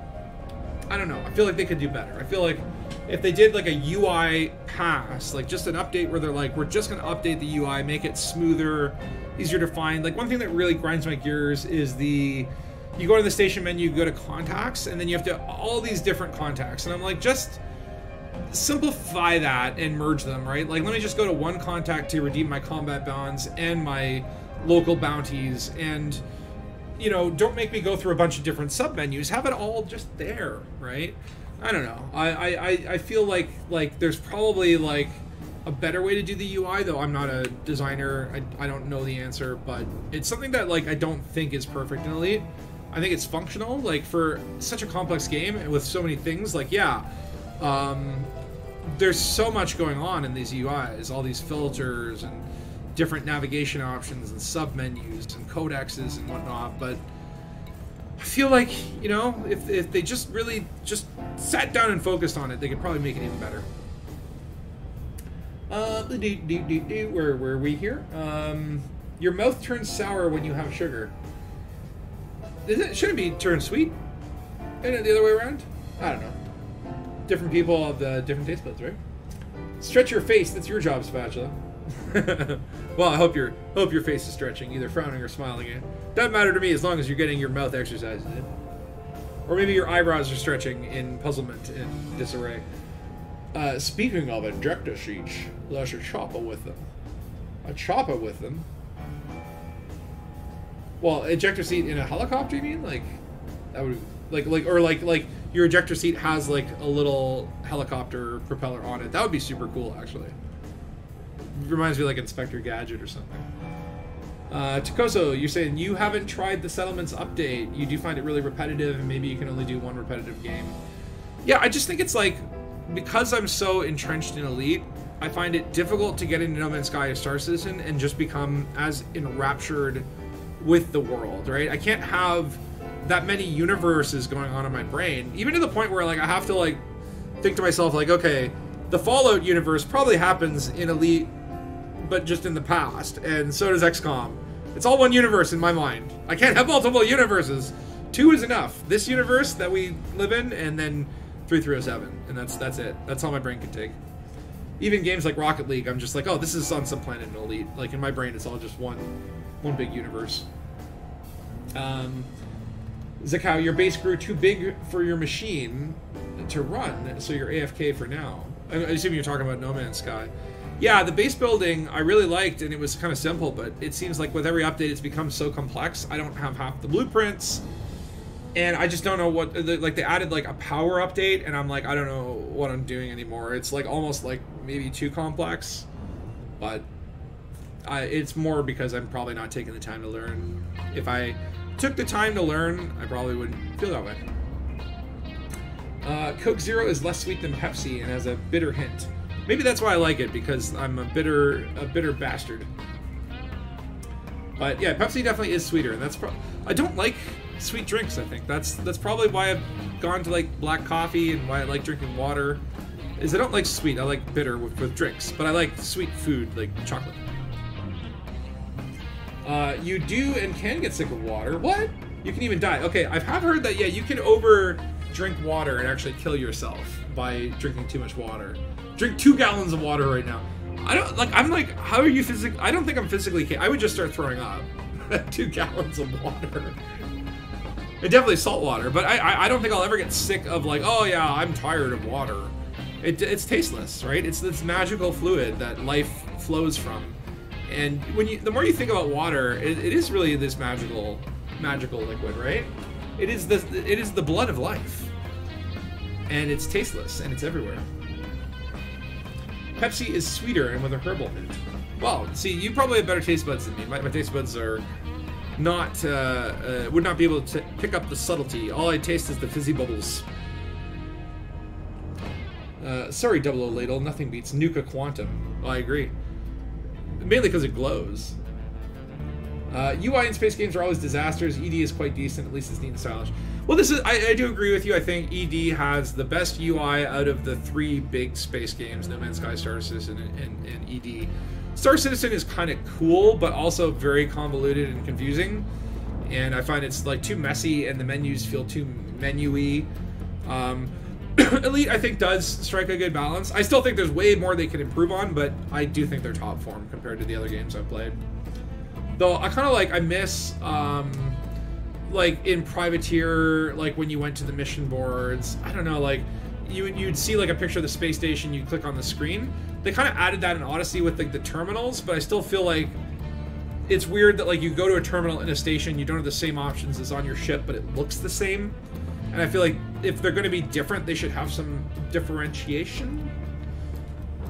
But I don't know, maybe it's just me.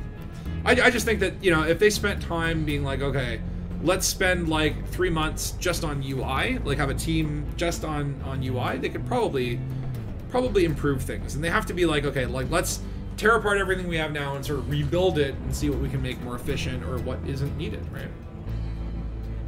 Or what can be, but you know, I think that, again, it's impressive. The amount of information that's in this game within the menus is something to behold.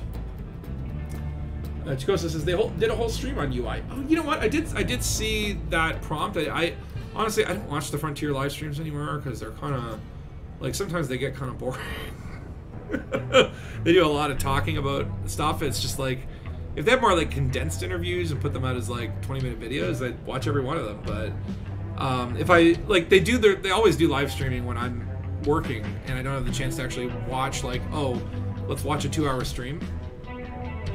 I would love if people did highlights. Like, that would be something. I wish like Obsidian Ant would do more, like clip bits of their stream and just do videos on that. Or maybe Galnet News, or I don't know, one of those guys, Burr Pit, someone. I tend to watch the community condensed versions from our great news networks, such as the Burr Pit or Obsidian Ant, or Galnet News is another good one with Beetle Jude. But they do have to think about loads of stuff like bandwidth and console limits. You like the new mission plotting button so you can just plot straight to the mission. Yeah, like little shortcuts like that, I think definitely are nice quality of life, right? I'm not hating sweet, it's just sugar turned sour. Hey, well, it's, I mean, let me put it this way, it's like, everyone has different tastes, right? Like, and even as you go through life, your tastes evolve. Like, I never used to like green beans, but now I love green beans. Like, as a kid, I wouldn't eat them. I would leave them on the plate, but now, little salt and butter on them, oh, gobble them up. It's delicious. So even through life, your taste buds will change. You have a very high standard towards UIs, and you're a WoW player. Yeah, I never got into WoW. You tinker with mods all the time, but for space games, my bar is much lower. I just want it to look good, fit the game, and somewhat usable. Well, look, I think Elite is absolutely functional, right? It might be a bigger learning curve for someone new, but once you've been playing for a while, it is functional. I'm not complaining about the UI. I just think that it could be better. It could always be better. And oh my god, it's doing the thing again. Okay. There's something weird today, and I don't know, it's from a recent update where like the targeting is unclicking or something. Let's run through the wings. The rings. Don't get hit by the poles or those satellite or solar panels. Man, I would love to live in a space station that rotates like that in the rings and just look up in the sky and see like the other part of the ring. Like, how cool would that be? I just like, you know, but think about how many materials, like how long would it take to really build realistically one of these stations? They're huge. Like, each one of those little panels there with those little windows, that's like a skyscraper. Oh, okay. Saw that running. Hold on. I keep forgetting. I have illegal cargo. I am smuggling. I need to, like, not gawk at the stations and get in here to safety. Here we are. Landing pad 3, if you please. Come in nice and slow because we don't have shields. Don't want to hurt the paint job. Oh, damn it, we still lost 1%. Refuel, repair, restock. All the good stuff. Now, like that Galnet thing, they should let the community get into it more. I agree. I think that, like I think the devs are doing such a poor job. Like, okay, occasionally they have these really cool storylines. I love the Azimuth saga right now, but and what did I love before? I love the hunt and the barnacles and the whole reveal up to the Thargoids. They have some really cool threads, but they rely too much on like them curating the story. And oftentimes there'll be like these long political stories, or like, oh, this corporation has merged with another corporation. Isn't this interesting, guys? Aren't you engaged with the story? No one cares about that stuff. And I feel like there are so many cool player events and stuff that happens, and there needs to be a way to get into Galnet where, you know, if you kill 17 ships in a system, that might register in Galnet as in, like, you know, a local murder, like a local Galnet feed that's like, a local murderer has killed 17 people. This is his name. This is his last known location. Like, player-driven news, I think, would be awesome. Because, you know, again, like, when they have cool stories going on, cool. When they don't, like, there's nothing really going on. What are you doing, guys? They keep Galnet moving, you know? And then you'd have, like, a journalist career, right? I think it should be, like, every player can submit Galnet stories for, like, pure moderation. If they get, if the story gets approved by like 2 other random players that apply to be editors or whatever, then Frontier can have final say and push some player stories into the Galnet. And that should be in-game. Like, you should be able to type the article right in-game, submit it through Galnet, and then potentially see your story get in the news.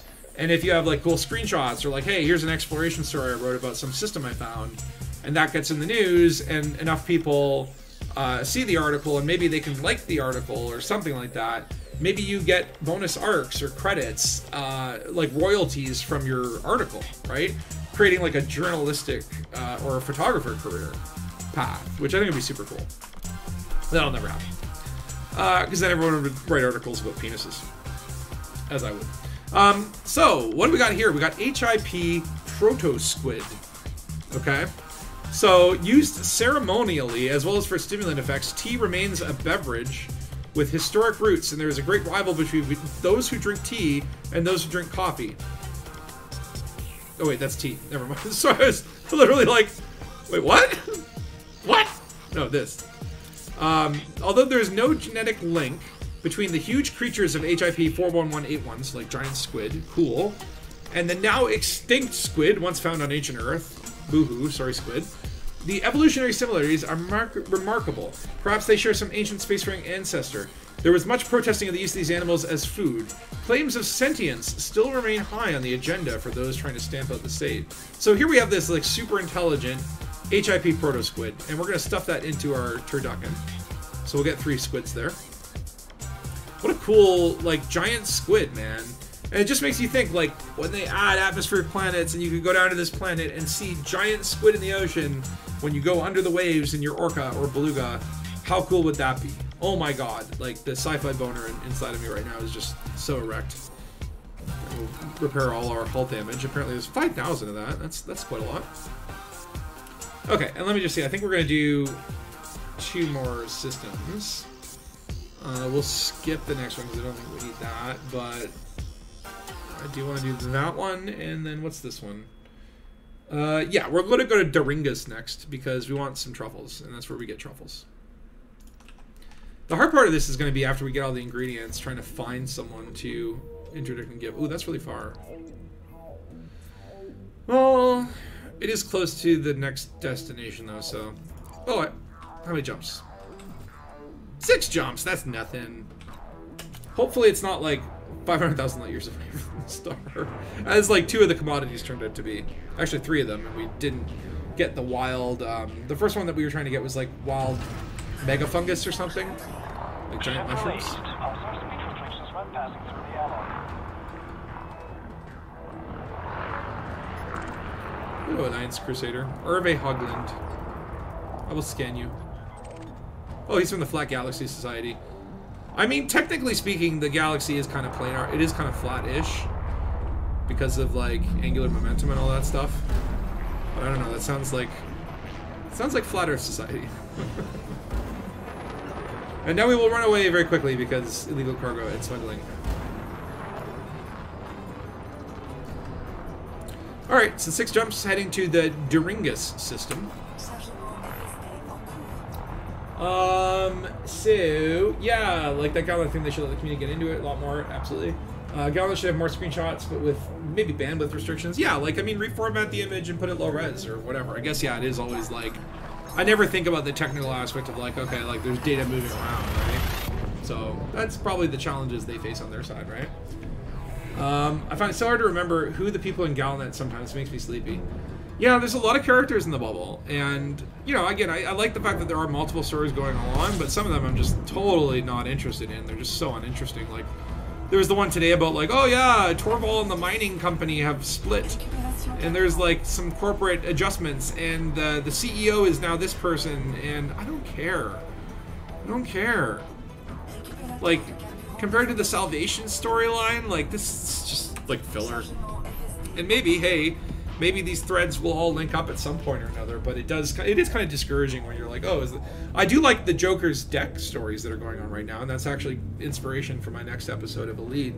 The sort of high stakes poker games going on a secret mega ship that is at a different location each time. Cool, like that, and that adds some mystery to the game and some possibility that maybe you're in some system and you come across high stakes poker game and lose your fleet carrier because you. Well, because you're not good at poker. But I like stuff like that. That adds a little flavor. There was like a really cool storyline I liked about an art thief, like a cat burglar, that went nowhere and hasn't been followed up on. But I don't mind a little bit of fluff, but just like make it interesting. I don't want to hear about space politics or corporate mergers. I don't care like to hear that like, oh, there's like unrest in this protests in this system, and then you go there and it's not even in a. Oh, damn it! Hold on. Oh, interdictions from NPCs. Just an annoyance because they're so easy to escape. There's literally like no point to them. Other than to annoy you.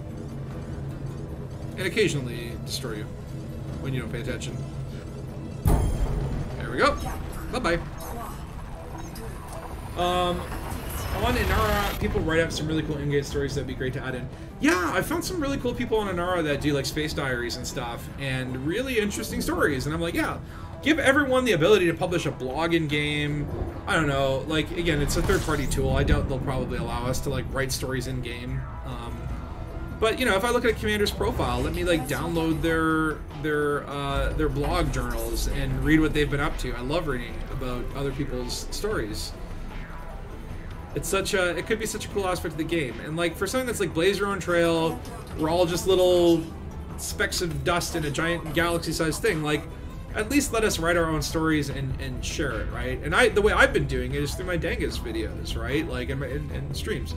Is like, hey, this is the story of what I get up to in game and the different things that I'm thinking. Now, I obviously elaborate and fill in my imagination with stuff, as you should. It's your story anyway, do what you want. But it would be nice for the game to kind of canonize that or make it more official or give you the tools to share it, right? Or to discover it as well. Share and discover. Maybe just like how you can look up squadrons, you can look up like stories, right? Player-supported Galnet. Now, I guess the problem or the fear from that might be that people just, upload pictures of their penis and write about their penis. But so you need like people to moderate it, right? So I could get why there would be some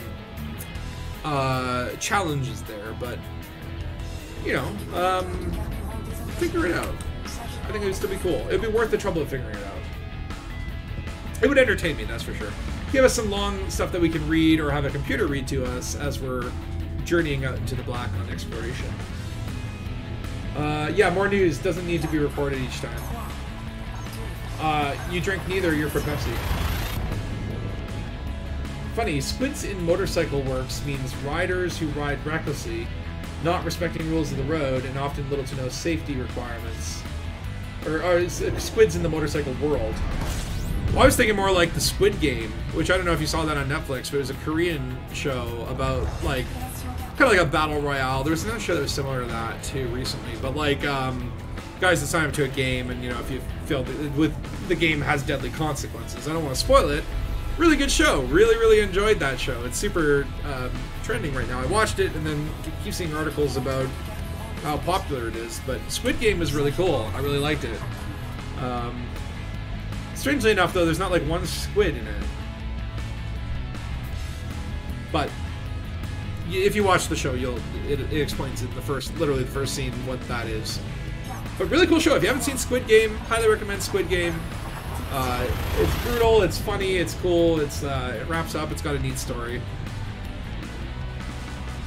So many good Korean movies and shows.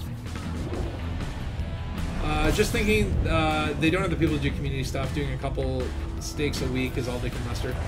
Well, I get it, and it's like, well then, but then like, okay, you've got this great community, and there's so many wonderful people in the community.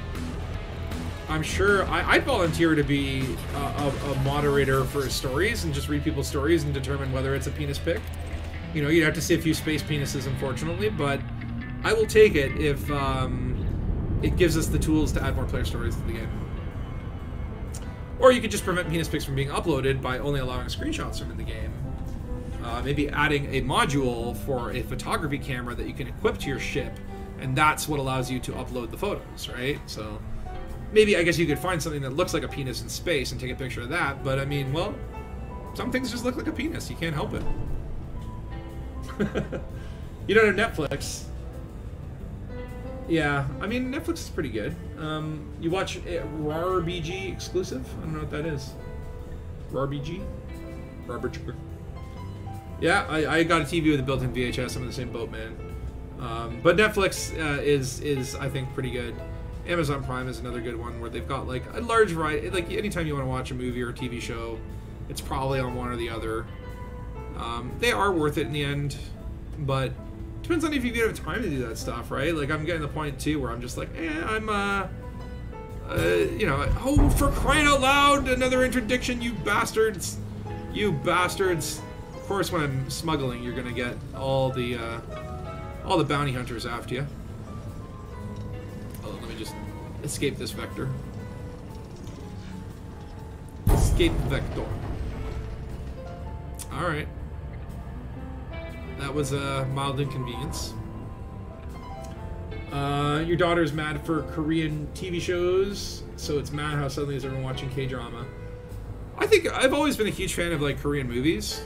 I think Korea has a fantastic number of directors and especially horror movies, really good horror movies. But yeah, it's cool that people are now getting into it. I mean, this is the point is like as the world becomes more and more connected, some cultures just have these amazing shows that you wouldn't hear about 20 years ago because they wouldn't bother. They didn't have a medium to like, oh hey, here's the North American market. We have to dub it all in English. We have to release X, Y, and Z. It's not going to get a theatrical release. We're not going to put it out on video because no one's going to buy it. But now with streaming, there's a lot more platforms for other countries to then dub or subtitle and reach a larger audience. And that's what I like about Netflix is Netflix does tend to also have like a lot of sort of foreign cinema or foreign shows that tend to be unique or have something cool about them that then the Americans will inevitably remake and do a shitty job at it. Like Death Note is a good example of just like a terrible remake of a classic anime or whatever. I love the Death Note anime, but that show, oh my god, like don't try to remake things that are already good and then like change everything and make them crappy. Either remake it like exactly as it is or like change enough that it's just like a whole new thing, right? Oh, ow. Okay, landing pad 33, thank you very much. Didn't get scanned, lovely. Alright, let me just land before I read those comments because I am scared to crash. You love American TV shows? Yeah, again, there's so many of them, but definitely some good ones there. X-Files. Yeah, X-Files is great. I watched like the first season of Prison Break. I really like the actors in that show. I never really got into it past it because I'm like, what are they going to do? Break out of another prison? Allow you to recommend a K movie. Terror Live. Okay, I'll make a note to remember that. Hold on, let me just put that in the tab. The Terror Live. A newsman discovers he's been rigged with a bomb after his exclusive interview with a terrorist. That sounds fucking cool. Okay, I'll definitely check that out after. That sounds up my alley. I like good thrillers like that. In my culture, people hate dub stuff. We all use subtitles. I agree. I tend to prefer subtitles over dubbed because you get like the original performances. I don't mind dubbing though. I mean, dubbing definitely if I'm like doing something else, like making dinner while I'm watching something, and I can't watch subtitles, then I can't watch it. And I know a lot of people that just can't do subtitles at all, right? Personally, I prefer subtitles with the original performances because the dubbing actors are never get the performance right. But I'll watch something if it's dubbed. So we are here to pick up Dangus truffles. This is more of a lichen than a fungus that they resemble. They have similar musty flavor to the ancient earth truffles, but the process of metabolizing Deringus' metal-rich rocks leaves trace amounts of metals on its surface, which is why Dangus truffles must be shaved in preparation for eating. So some metallic mushrooms, basically. They make you strong like steel. Pick up 3 of those truffles. Okay, and we're gonna go... Well, hold on. Do we want to go to... Yes, we have to go to Mokojing next. Do we have to go to Sanuma? We could go either or. I think we'll go to Mokojing next. Okay. And this will, I think, be the last stop. I was going to go to also Irukama. And what was I going to get there? Giant Irukama snails, some escargot. However, I think we have a good appetizer in the caviar. So we will head to Mokojing. And here we're going to pick up something called Beast Feast. And then after that, we will go try and find someone to give a lovely Thanksgiving dinner to. Hopefully they don't blow us up. That's how you pick up English. You don't even have a degree. English is a damn hard language to learn, I think. Like, I don't know. I grew up with it, but I still struggle with a lot of... There's a lot of stuff that you just have to, like, know in English. Like, there's no rules, and it steals from so many different languages that, like, it's never consistent. And oops, okay, yeah, ow. Little bump on the noggin. No big deal. So we are, what, 3 jumps to Mokojing. The Mokojing system. And I don't know, where do you guys recommend that we go to try and find people to give this Thanksgiving booty to? I was thinking like Shinrada, just because there's usually people there, but then they're all elitist bastards. Are there other popular systems that we're likely to find players in open? Oh, and Takosa, you're trying to learn Korean with your daughter. Lots of new letters to read. I'd love to learn Korean. I'd love to go to Korea one day. I think that would be high up on my list. I'd like to go to Korea. I'd like to go to Thailand. Man, for the food, man. I love Korean food. I love Thai food. And I would love to go to like Korea, spend a month there, and then just come back 300 pounds heavier. Oh my god. Like the stream talking about food this entire time, and I'm like, I'm gonna die of hunger if I don't eat something right after this. Let's just take inventory. Let's see here. We have our master chefs working in the back to prepare this meal. They're working with some Doringa truffles, which will be a nice little like side of like, you know, some sort of like what do you call it? Sauteed mushrooms almost. We got some caviar as a lovely fancy appetizer. HIP proto squid stuffed into satay rabbits and given with a little Tarich spice, and some Saxon wine to pair with the meal. So it's looking pretty good. We just need, I think, one more addition to the meal, and then we've got a proper Thanksgiving feast. Unless every English actor called Matt Mercer or Troy Baker, I'm sticking with subs. I don't know who Matt Mercer or Troy Baker are. Are they particularly good dubbers? like overdubbers. Is that like a career path where you're just like really good at like dubbing?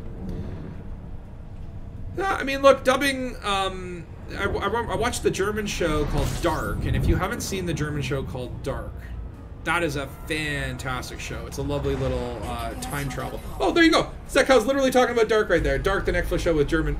I loved Dark. It was such a good show. I was so impressed with it. It's up there with my favorites. I watched it dubbed, and at first it was really bizarre, but you eventually get used to it. I do feel like, yeah, if I rewatched it, I'd probably want to try subtitles, because again, I hate missing the original performance. Like the actors, even if you don't understand what they're saying, you feel the emotion or intonations of their performance, right? And it never translates with dubbing. Been making tteokbokki with my daughter, and she likes it a lot. I don't know what that is, but I want to eat it. It sounds good. I could use a bibimbap right now. Okay, and we are here. And what station are we going to? Noli Terminal. Noli. Where are you at, Noli? Please don't be 500,000. Oh, for fuck's sake. Oh, for fuck's sake. It's gonna be there, isn't it? Yep. This again. Holy crap. How badly do we need this? I kind of feel like we could... I want this Beast Feast, though. God damn it! Another one! This is the problem with the rare goods, okay?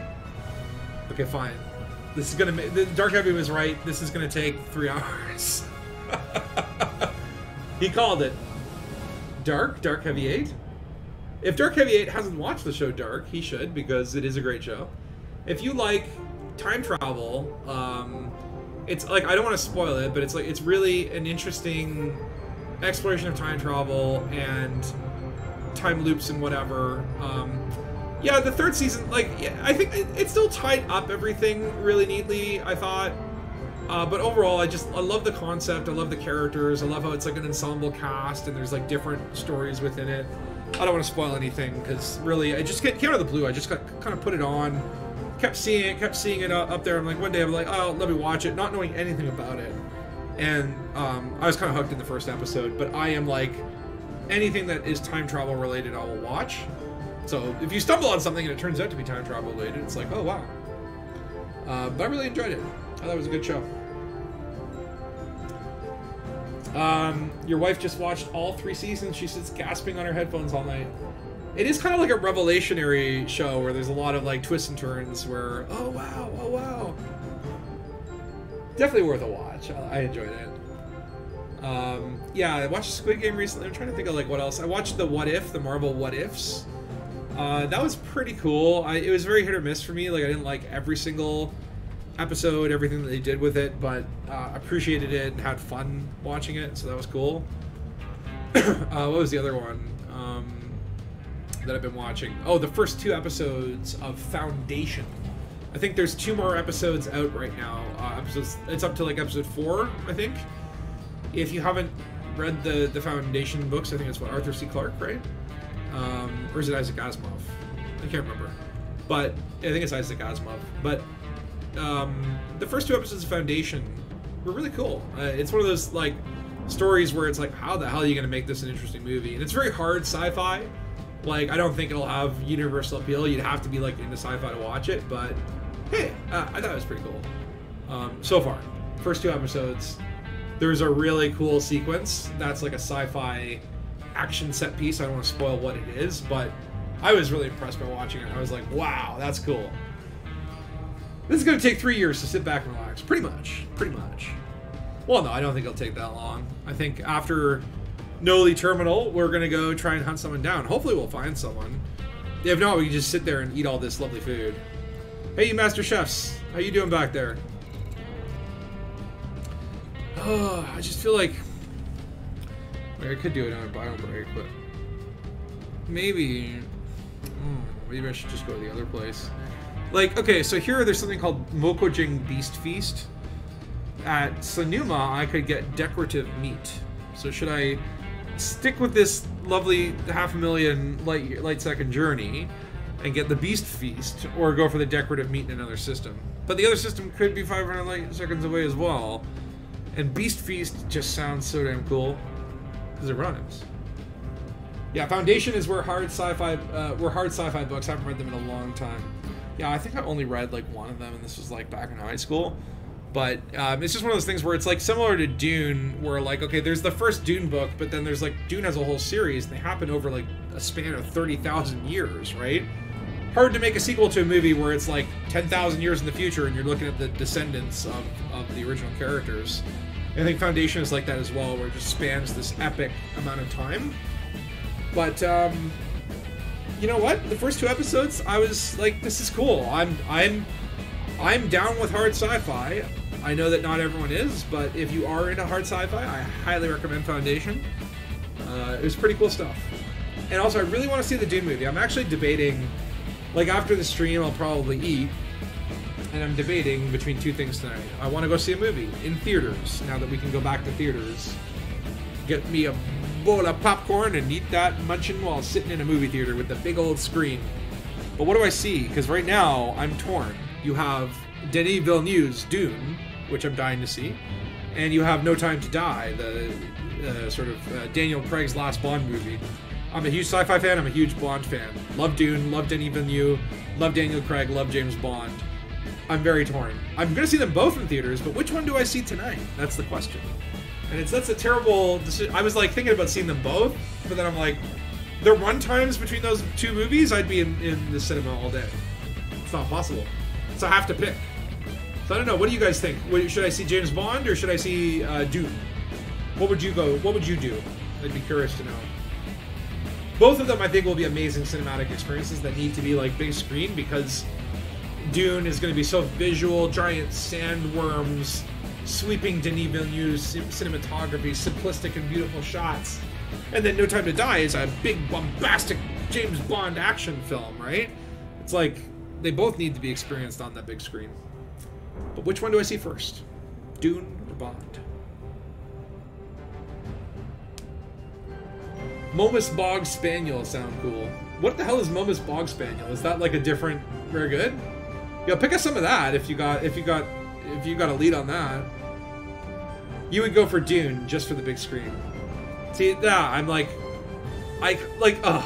it's such a hard debate because I absolutely want to see them both. It's just which one do I see this weekend, and then I'll try to see the other one maybe in the week or something. I might even just go like after work one day, because I need to see them both so badly. And Dune, I'm like, okay, my thing about the Daniel Craig one is going to be, it's the last James Bond. It'll have probably a feeling of finality to it. So once you get out, you'll feel like, okay, that James Bond era is over. I'm sure the story will conclude. Whereas Dune is going to be part 1 of a 2-part movie. So there's going to be a cliffhanger, right?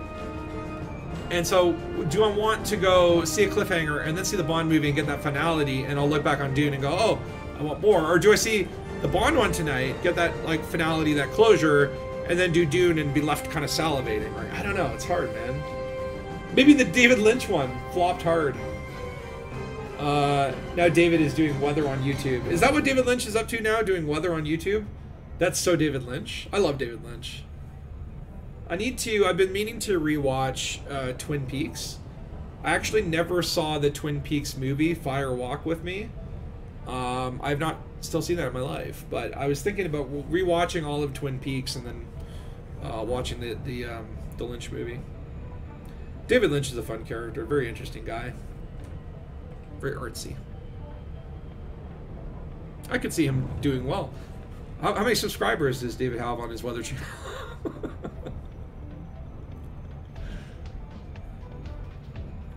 I also, that's what I was going to say. I watched John Carpenter's The Thing.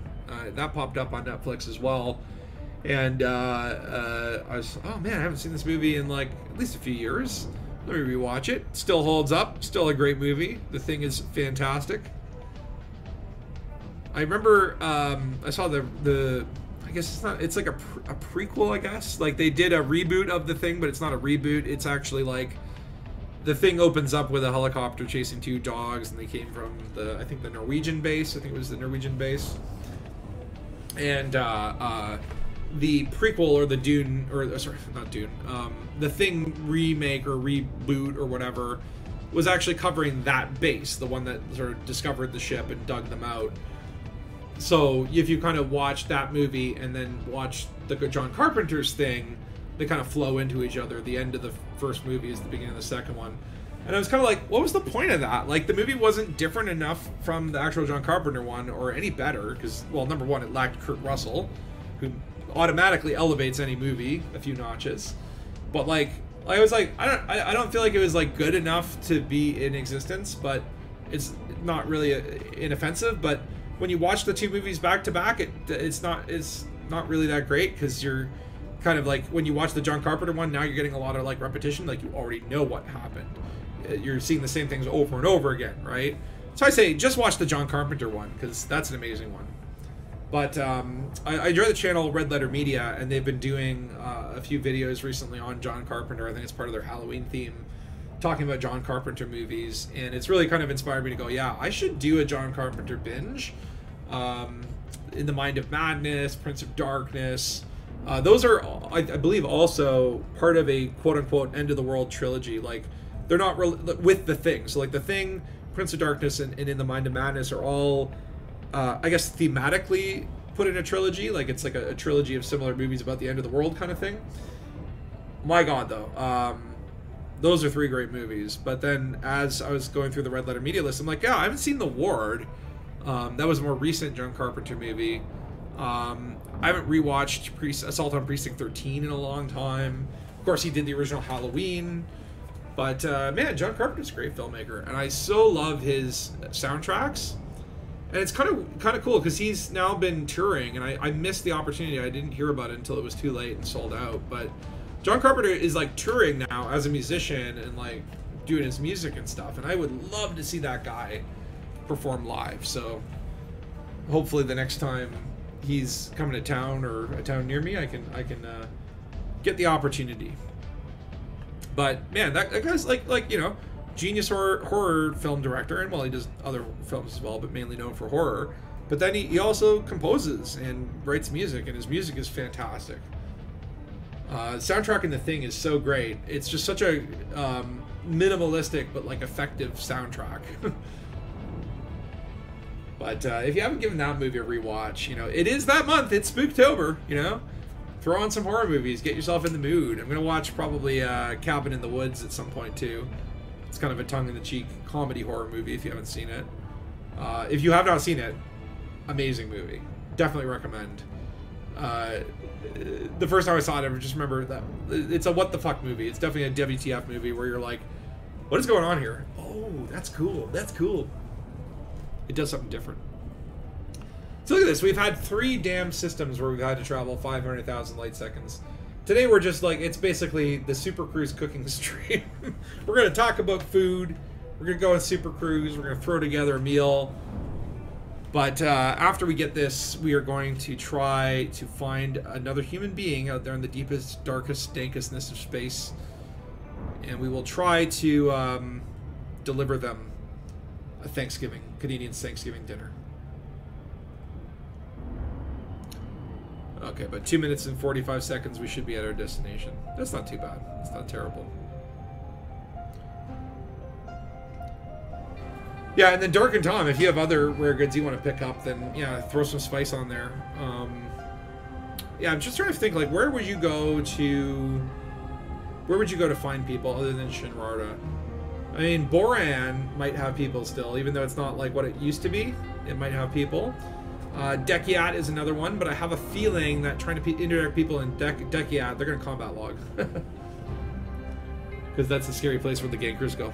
And I also don't want to get ganked. Zakao saying, nah, I was watching someone watching Blair Witch on the bus and you need therapy later. Blair Witch? That's an old school.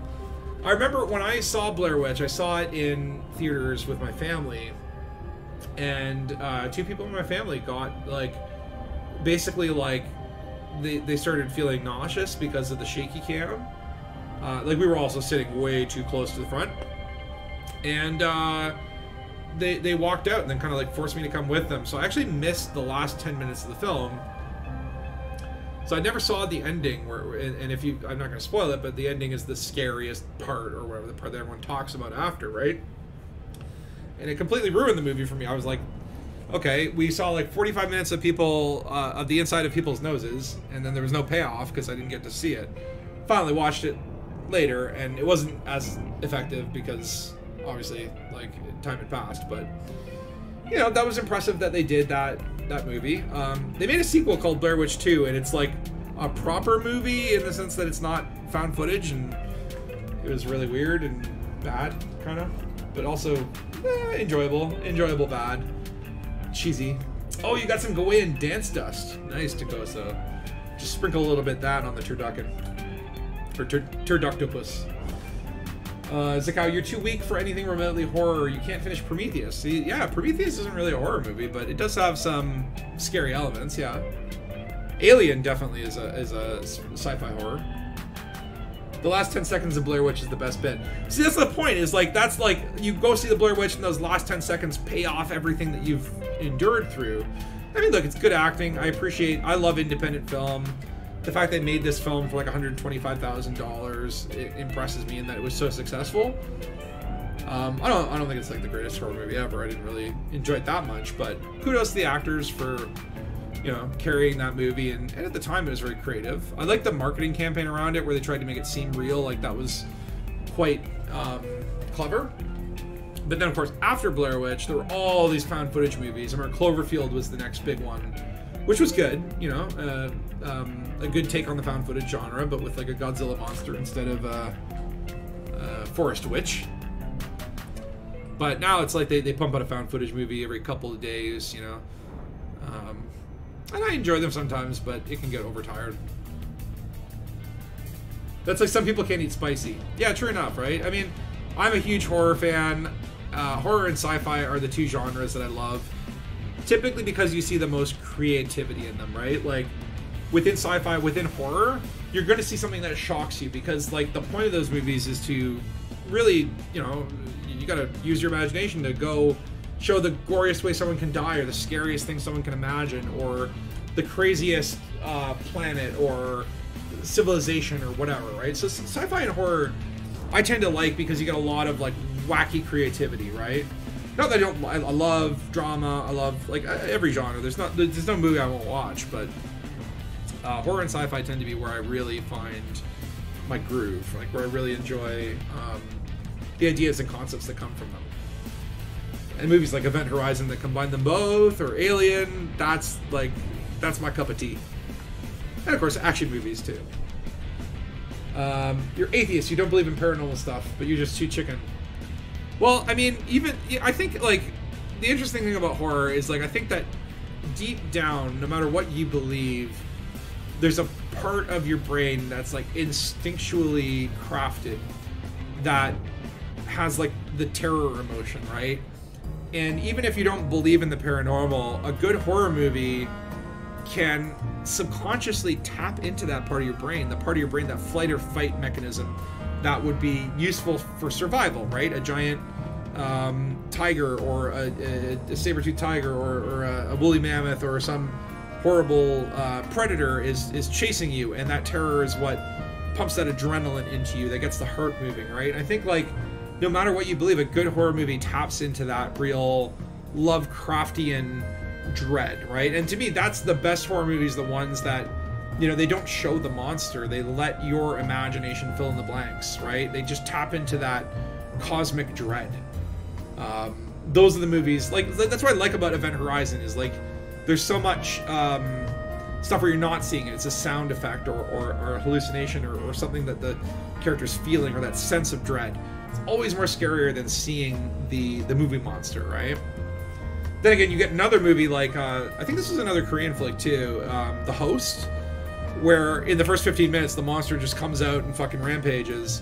And yeah, I don't know if that, but then, like, it's not really a horror movie. There are horror scenes, horrible bits in it, but, like, it's intrinsically, I guess, a family drama? I don't know. If you haven't seen The Host, and I'm not talking about, again, American remakes, throw them out. They're never good. Watch the original version of The Host. I believe it's Korean. It might be Korean. That's a great monster movie. A lot of fun in that one. kind of batshit creativity as well. You're afraid of your monkey brain. Have you ever fainted before? I've never fainted. No. And I've kind of desensitized my brain. I have watched some of the movies that, like, there are movies that I think are great because they elicited strong emotions. I would never recommend them because they'll fuck you up. I've seen things like Martyrs. I've seen a Serbian film, Two Girls, One Cup. That's not a movie. Don't Google any of those.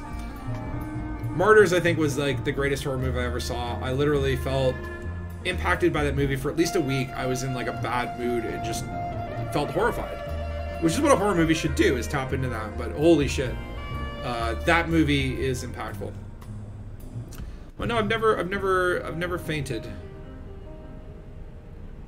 I think there's like part of me that wonders, am I a little bit of a psychopath? It's possible. I have some psychopathic tendencies. But like, I feel like I'm like if I were to truly become a full-fledged psychopath, I'd be like a Dexter, be a psychopath for all the right reasons. That's why 80s horror movies were so good, is they couldn't afford to do the monsters, so what was applied. I agree. That's why I love low-budget horror when they have to be creative, and it's like, okay, we can't afford this like crazy movie monster, so we'll just show pieces of it or show the characters' reactions or whatever. And it is that sense of dread where your imagination is more powerful than any movie budget, right?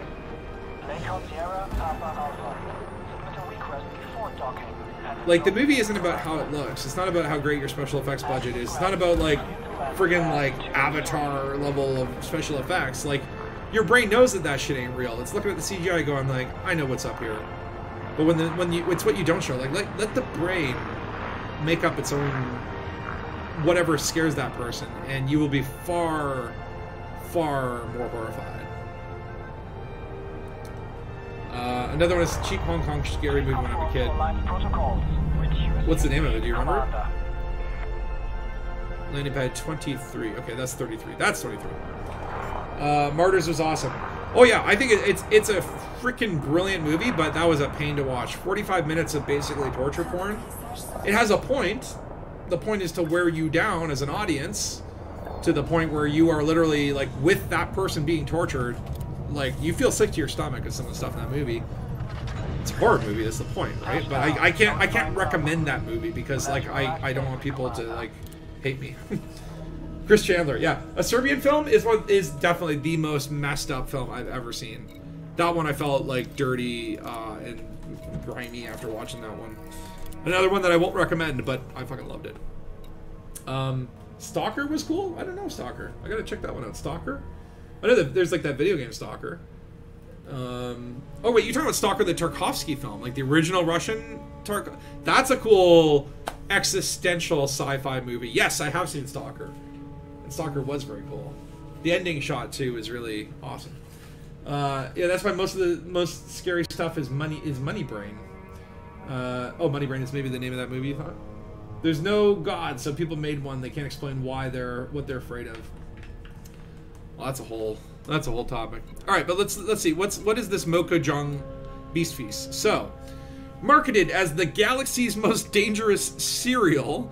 So we're having cereal at our Thanksgiving dinner. Okay.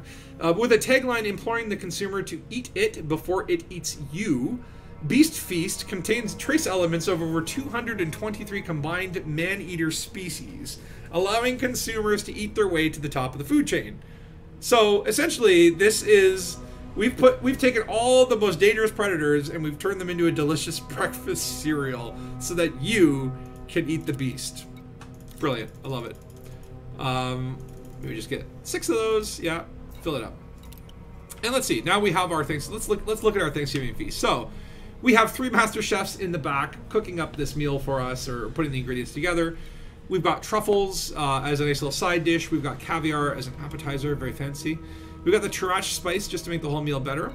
And we've got HIP Proto Squid, the Mokojing Beast Feast cereal, CT rabbits, and Saxon wine to pair with it. What a meal.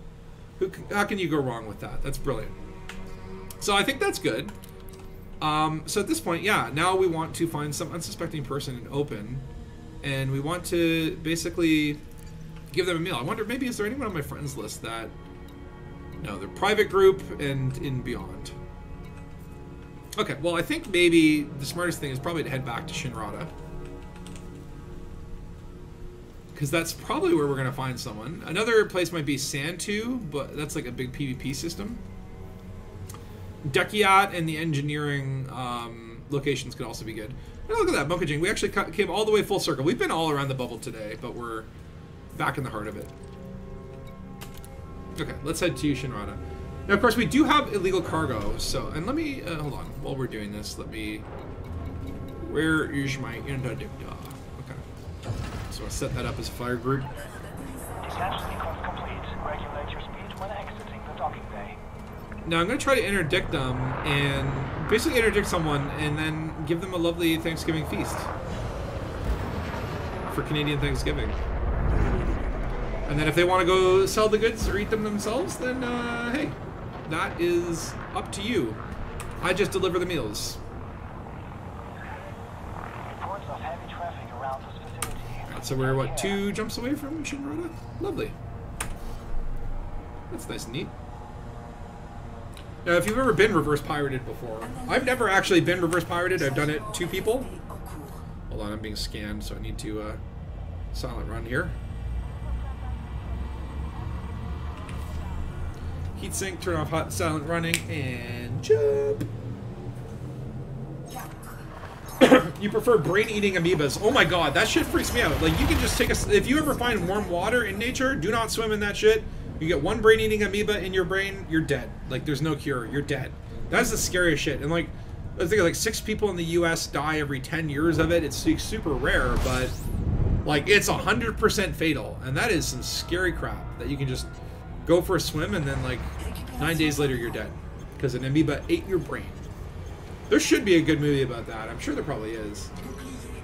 Is Mars on? He might be streaming. Could be funny. Oh my god, yeah, if Ghost Raft is doing stuff in open. Are they?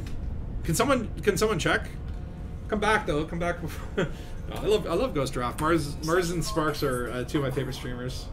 Well, not streamers, content creators, I guess. Great guys. Funny Games, original German, Eden Lake, The Silent House, Surveillance, all great films with one caveat: bad things happen to good people, and sometimes the bad people get away with it. I mean, that's kind of, though, that's a horror movie, right? In a horror movie, the bad guy can win. That's why I like horror, because, like, you can't, it doesn't follow this cookie-cutter format where the hero always wins. Like, in most cases, the hero dies, right? Or everyone around the hero dies, and they just barely make it out with the skin of their teeth, and their life is ruined, and they're going to have PTSD for the rest of their days, right? Alright, let's see. Is there any signals here? Oh, we do have... Oh, wait. Dark Heavy and Takoso. Are you guys in the system? Or no, they're just... That's... This is lost content. I guess because you're in my team, it's just putting you there. Okay, well, let's go to Jameson Memorial. Maybe we can get someone at the station. I am worried, though, that I'll be scanned. Hold on, wait. There's like a yellow thing. Is there any people? Appears not to be. Is that a person? Oh, we got Commander Dulkov here. Commander Dulkov. I switch modes. I don't think I'm going to be able to interdict him because I'm going way too fast. Okay, we're going to do a little bit of a loop.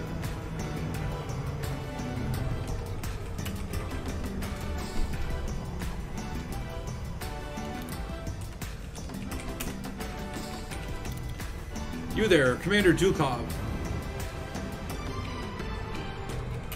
I will interdict you for Thanksgiving. Or is it Canadian Thanksgiving celebration? Sibit, please. Where'd he go? Lost him. There he is.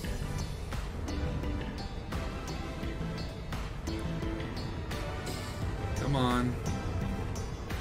If you guys get to Shinrada quickly, just in case this guy doesn't want to gank me, because he does seem to be, like, pulling circles around me. Alright. Please submit. Please submit. Excellent. Hello. Happy Canadian Thanksgiving. Wait, where is he? Where'd he go? Where'd he go?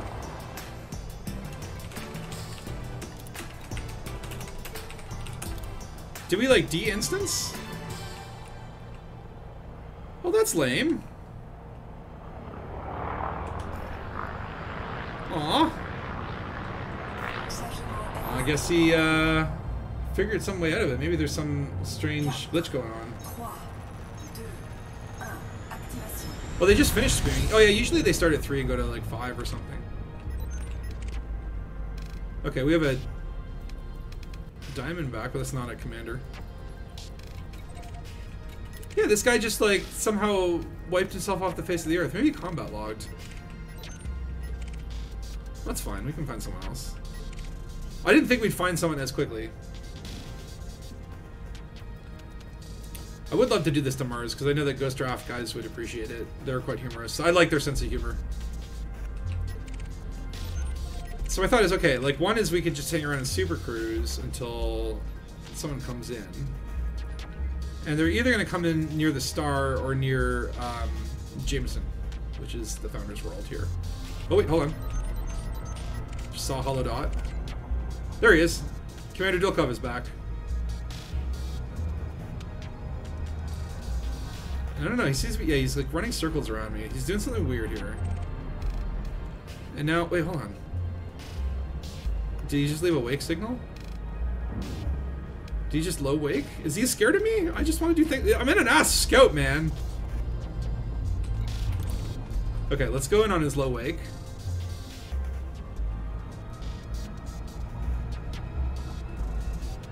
Hopefully, he's going to be there, and he's going to realize that I'm just trying to bring some Thanksgiving cheer to his life. There's no need to be afraid. And I don't know, why is that showing, like, weird distance markers? Okay. Can you not, like, land on a low wake? Is that not possible? Like, shouldn't it allow me to drop out on him at this point? Okay. Wait, hold on. He's back. Or is he? Yeah, Python. Is that him? There we go. Okay. Maybe we can get him this time. Again, it really sucks not having the indicators, because I just have no idea if I'm doing well or not, but, I actually kind of find it's a little bit easier to stay on target without... Wait, what just happened? He broke my target. How did you do that in an interdiction? Something is going on. Do not fear. This is a Thanksgiving feast. I come bearing... No, not beating. Beating gifts. Do you have limpets to collect? Don't run away. What is he doing? Why is he running away? Do not run. I want to regale you with a succulent feast.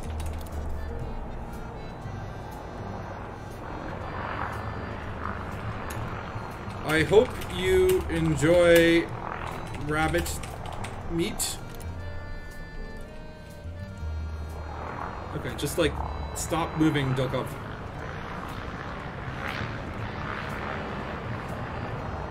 Sure, sure, sure. Please cut engines and prepare for food delivery. This is so ridiculous, I love it. Okay, here he is. Okay, let me just get in front of him.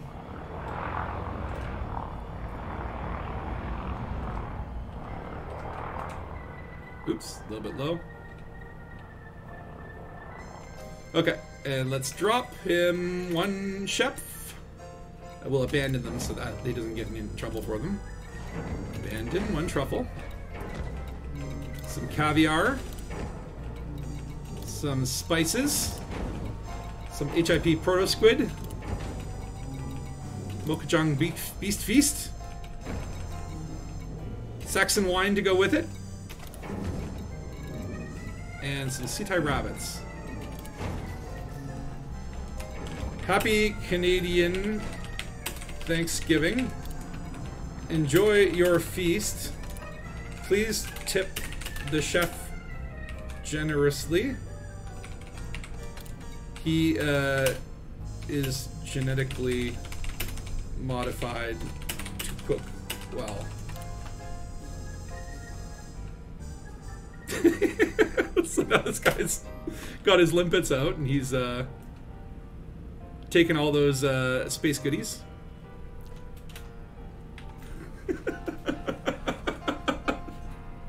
I love this.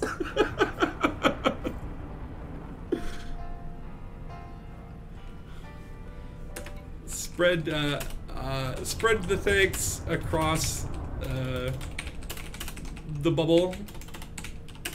It's turkey time. At least in Canada. The Americans do theirs next month, but he's probably like some European guy, and he's like, "I'm British. I have no idea what the Thanksgiving even is."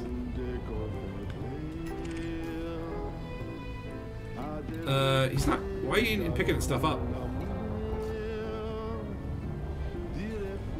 Say the whole Thanksgiving cruiser. Not hungry? Take the foods. Tokoso is also with the Thanksgiving crew. Do not fear. We are here to fill your belly. Wait, what? Is he bugging off? He ran away. What? And he left all that stuff there. All that work, and this guy didn't even. This guy just left it on his plates. He left. I can't believe it. Ungrateful bastard. You know what? You know what? No thanks for that guy. And Tokoso, that limpet looks like it is like trying to break through your hull there. Yeah, you guys, if you have collectors, just collect all that stuff. At least you guys can sell it. We'll try to interdict one more person, but what's going on here? What's going on, Tokoso? You got like this little weird dance of the dance of the cargo canisters. I'm gonna record this because this is just hilarious.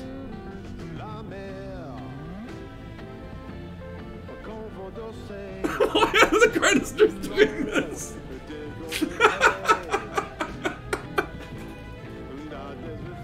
This is great.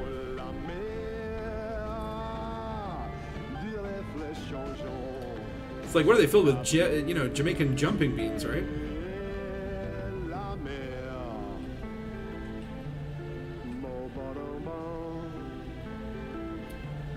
Like, what is going on, though? That's some weird, jumpy physics.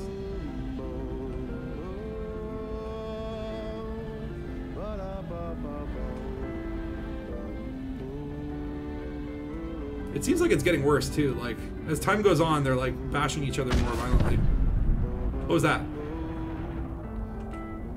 Some blow up? Wait, what the hell was that? Is that NPC? Oh, god damn it. It's a pirate. Okay, you know what? I'm in a killing mood. This guy's shooting at us already. I don't like this shooty nonsense. You guys, you started it. Let's kill this guy. Andy Kumin? He's trying to steal our Thanksgiving feast. Oh, pistol weapons, pistol weapons. We can take him on. He's just a Mamba. Versus what? An ass scout and, oh, you guys are in Pythons, aren't you? This is what you get for interrupting our Thanksgiving dinner.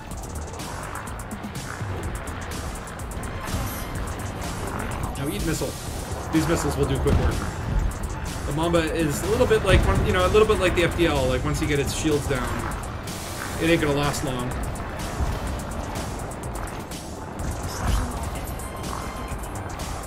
This is what you get for interrupting our damn Thanksgiving dinner. We were having a good time watching our cargo canisters bounce in joy as the meal cooked. 600k, not bad, eh? That's what you get. That's what you get. You mess with Thanksgiving crew here, yo. All right. Let me just make sure. Am I still recording? Oh, does it not record at all?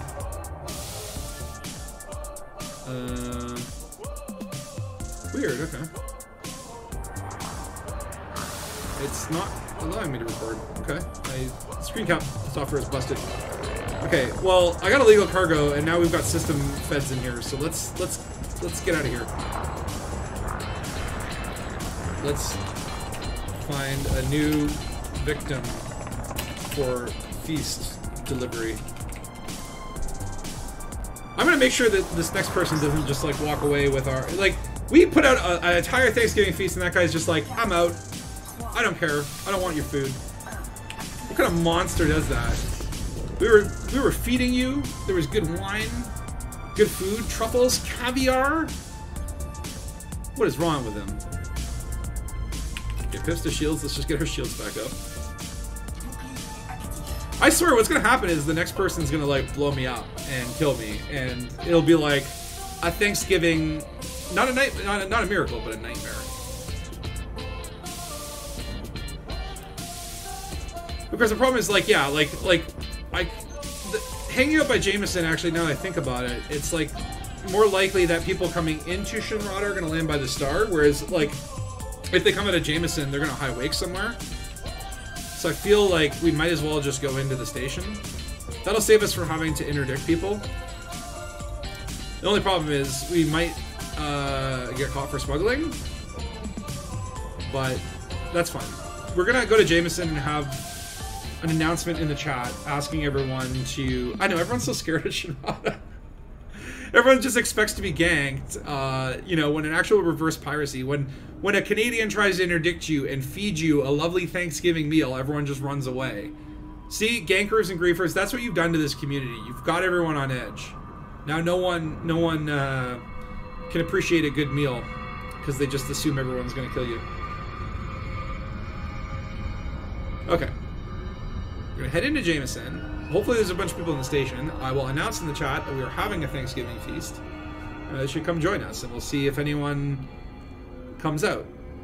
Of course, what'll probably happen is we'll get caught for smuggling and fined and killed by the station and banned from Shinrada for life. Just for trying to do something nice for the galactic community. Like, it took a while to round up all these rare goods. Like, someone's got to appreciate that effort. I'm not making any money at this. I'm losing money. Ah! Oh! Okay! Okay, it's solar panel in your face. Okay, first thing to check is, okay, yeah, we got lots of contacts here. We got lots of contacts. Attention, Jameson. Canadian Thanksgiving is now in session. Please join me outside for a feast of feasts. Oh yeah, we got a lot of hollow dots here. We got a lot of hollow dots. So let's just get a little bit further away from the station. That way, security, which I don't, like, is there just like one, like, is that, where is security? I don't even see security. Attention commanders. Come outside the station and look for the purple-ass scout. We are having a galactic Thanksgiving dinner.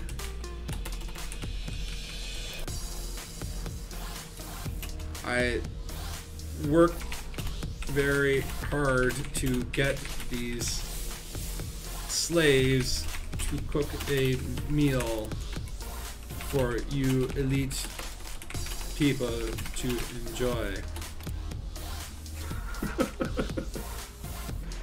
Yeah, there's tons of commanders here.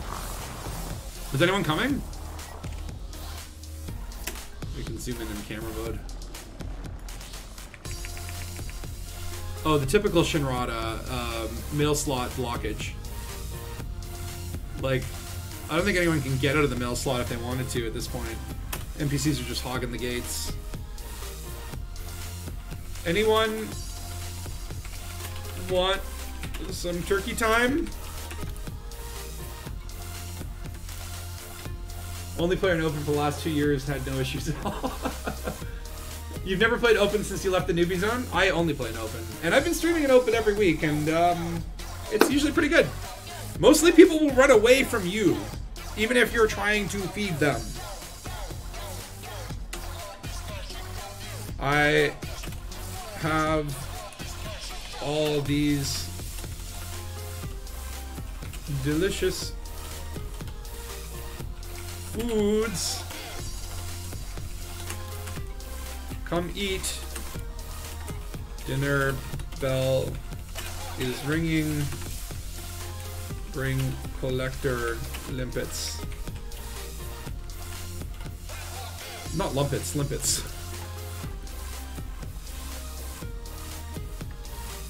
Approach purple asp scout for noms. I don't think anyone, like, this is the thing, there's so many people in there, but they're like idling or they're in outfitting or something. Like, how many commanders? We got Clizzy Oil, Hellrond, HyperX, Blackstar, Sid Sailor, J-Man 340, Almanar, and then Takoso. Mitochondria was there, but now it is not. Open is the only way to go. Try System Channel. Oh, that's a good idea. And then Batman saying, unless you're grinding mats and don't want to be bothered. That's true. If you are, like, have a specific thing. Attention, Jameson. Canadian now in session. Look for purple asp scout, and I will feed you rare nomies.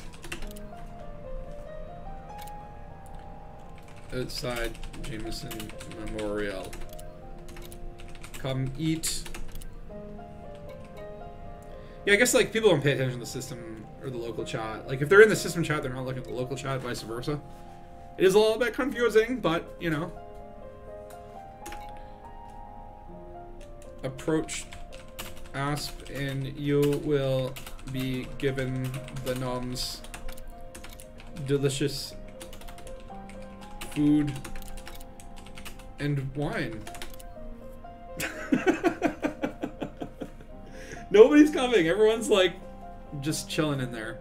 I mean, look, sometimes I go AFK and leave my shit on for like an hour. Sometimes after the stream, I forget that I'm in Elite and I'll be sitting in like a concourse for a couple hours. And then I'll wonder after, I'm like, oh, I wonder how many people like ran up and were like, is this guy even here? Anyone want Thanksgiving feast? Well, this is kind of disappointing. Oh, wait, hold on. Is this guy coming? He looks like he's moving.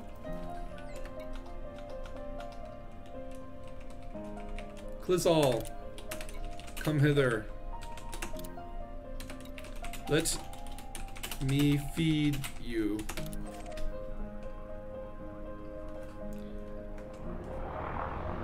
Let me come a little closer. I'm here.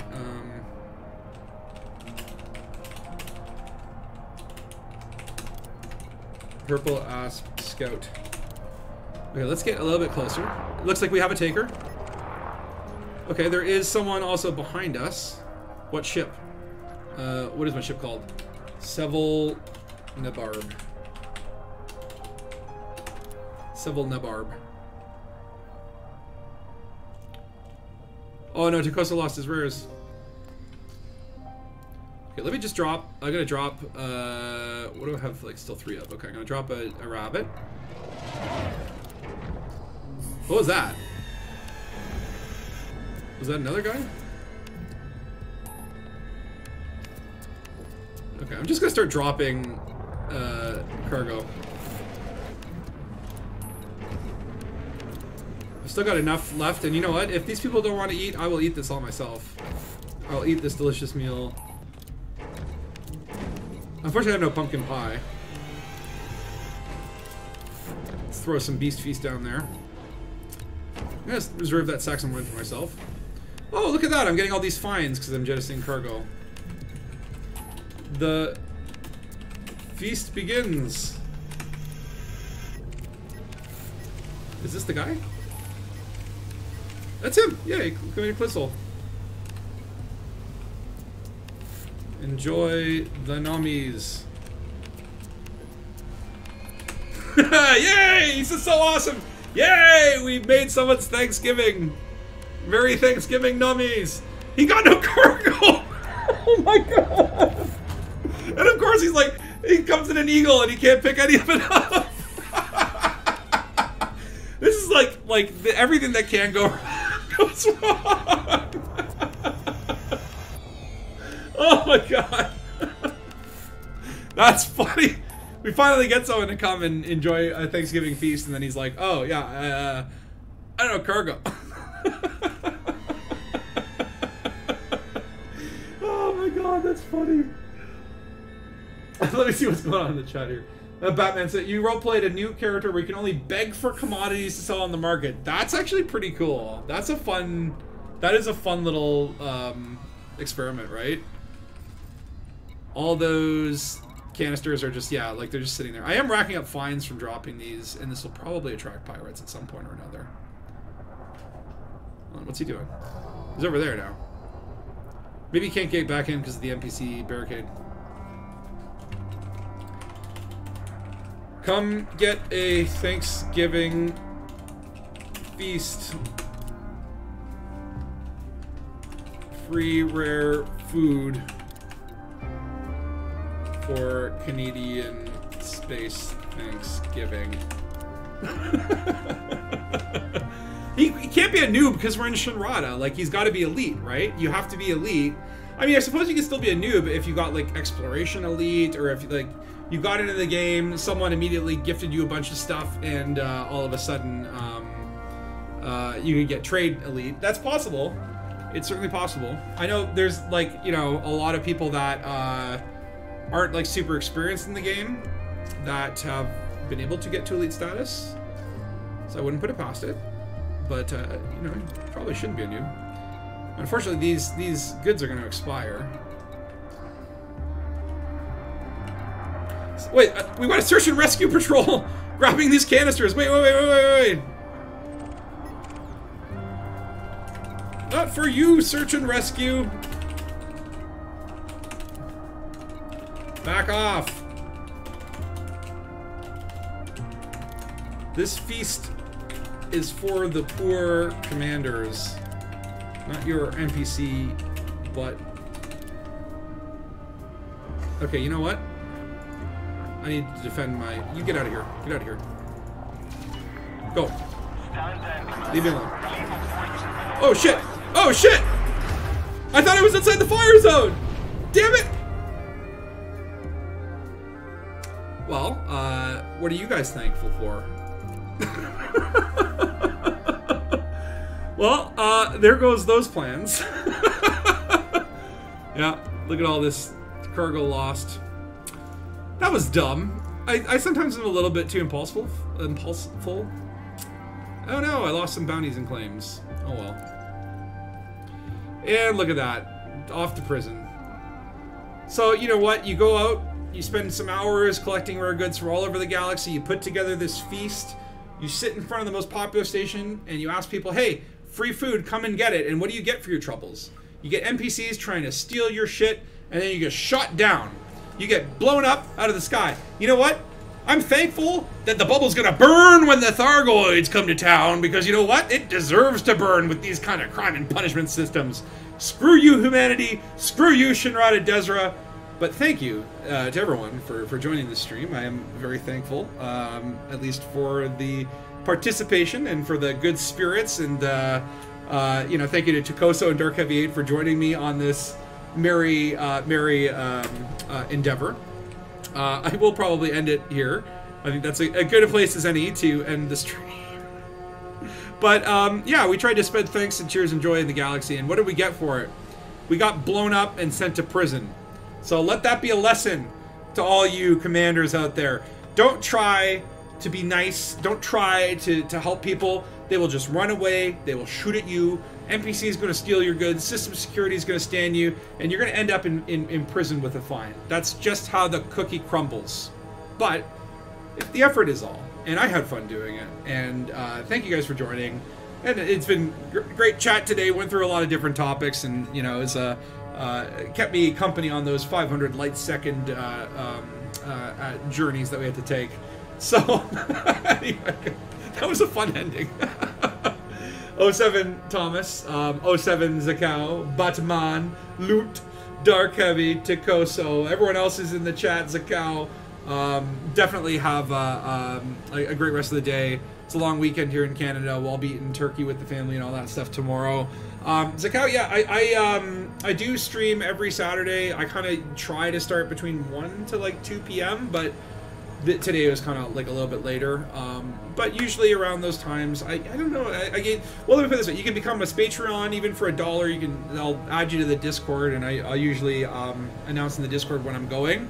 Normally, I try to like set up the stream like at least half an hour before so that people get notifications, but I kind of missed that today because you know, my eye was all puffy and I was all like swollen and putting together everything last minute. But I will try to like stream pretty regularly and around the same time so that people know when to check it out.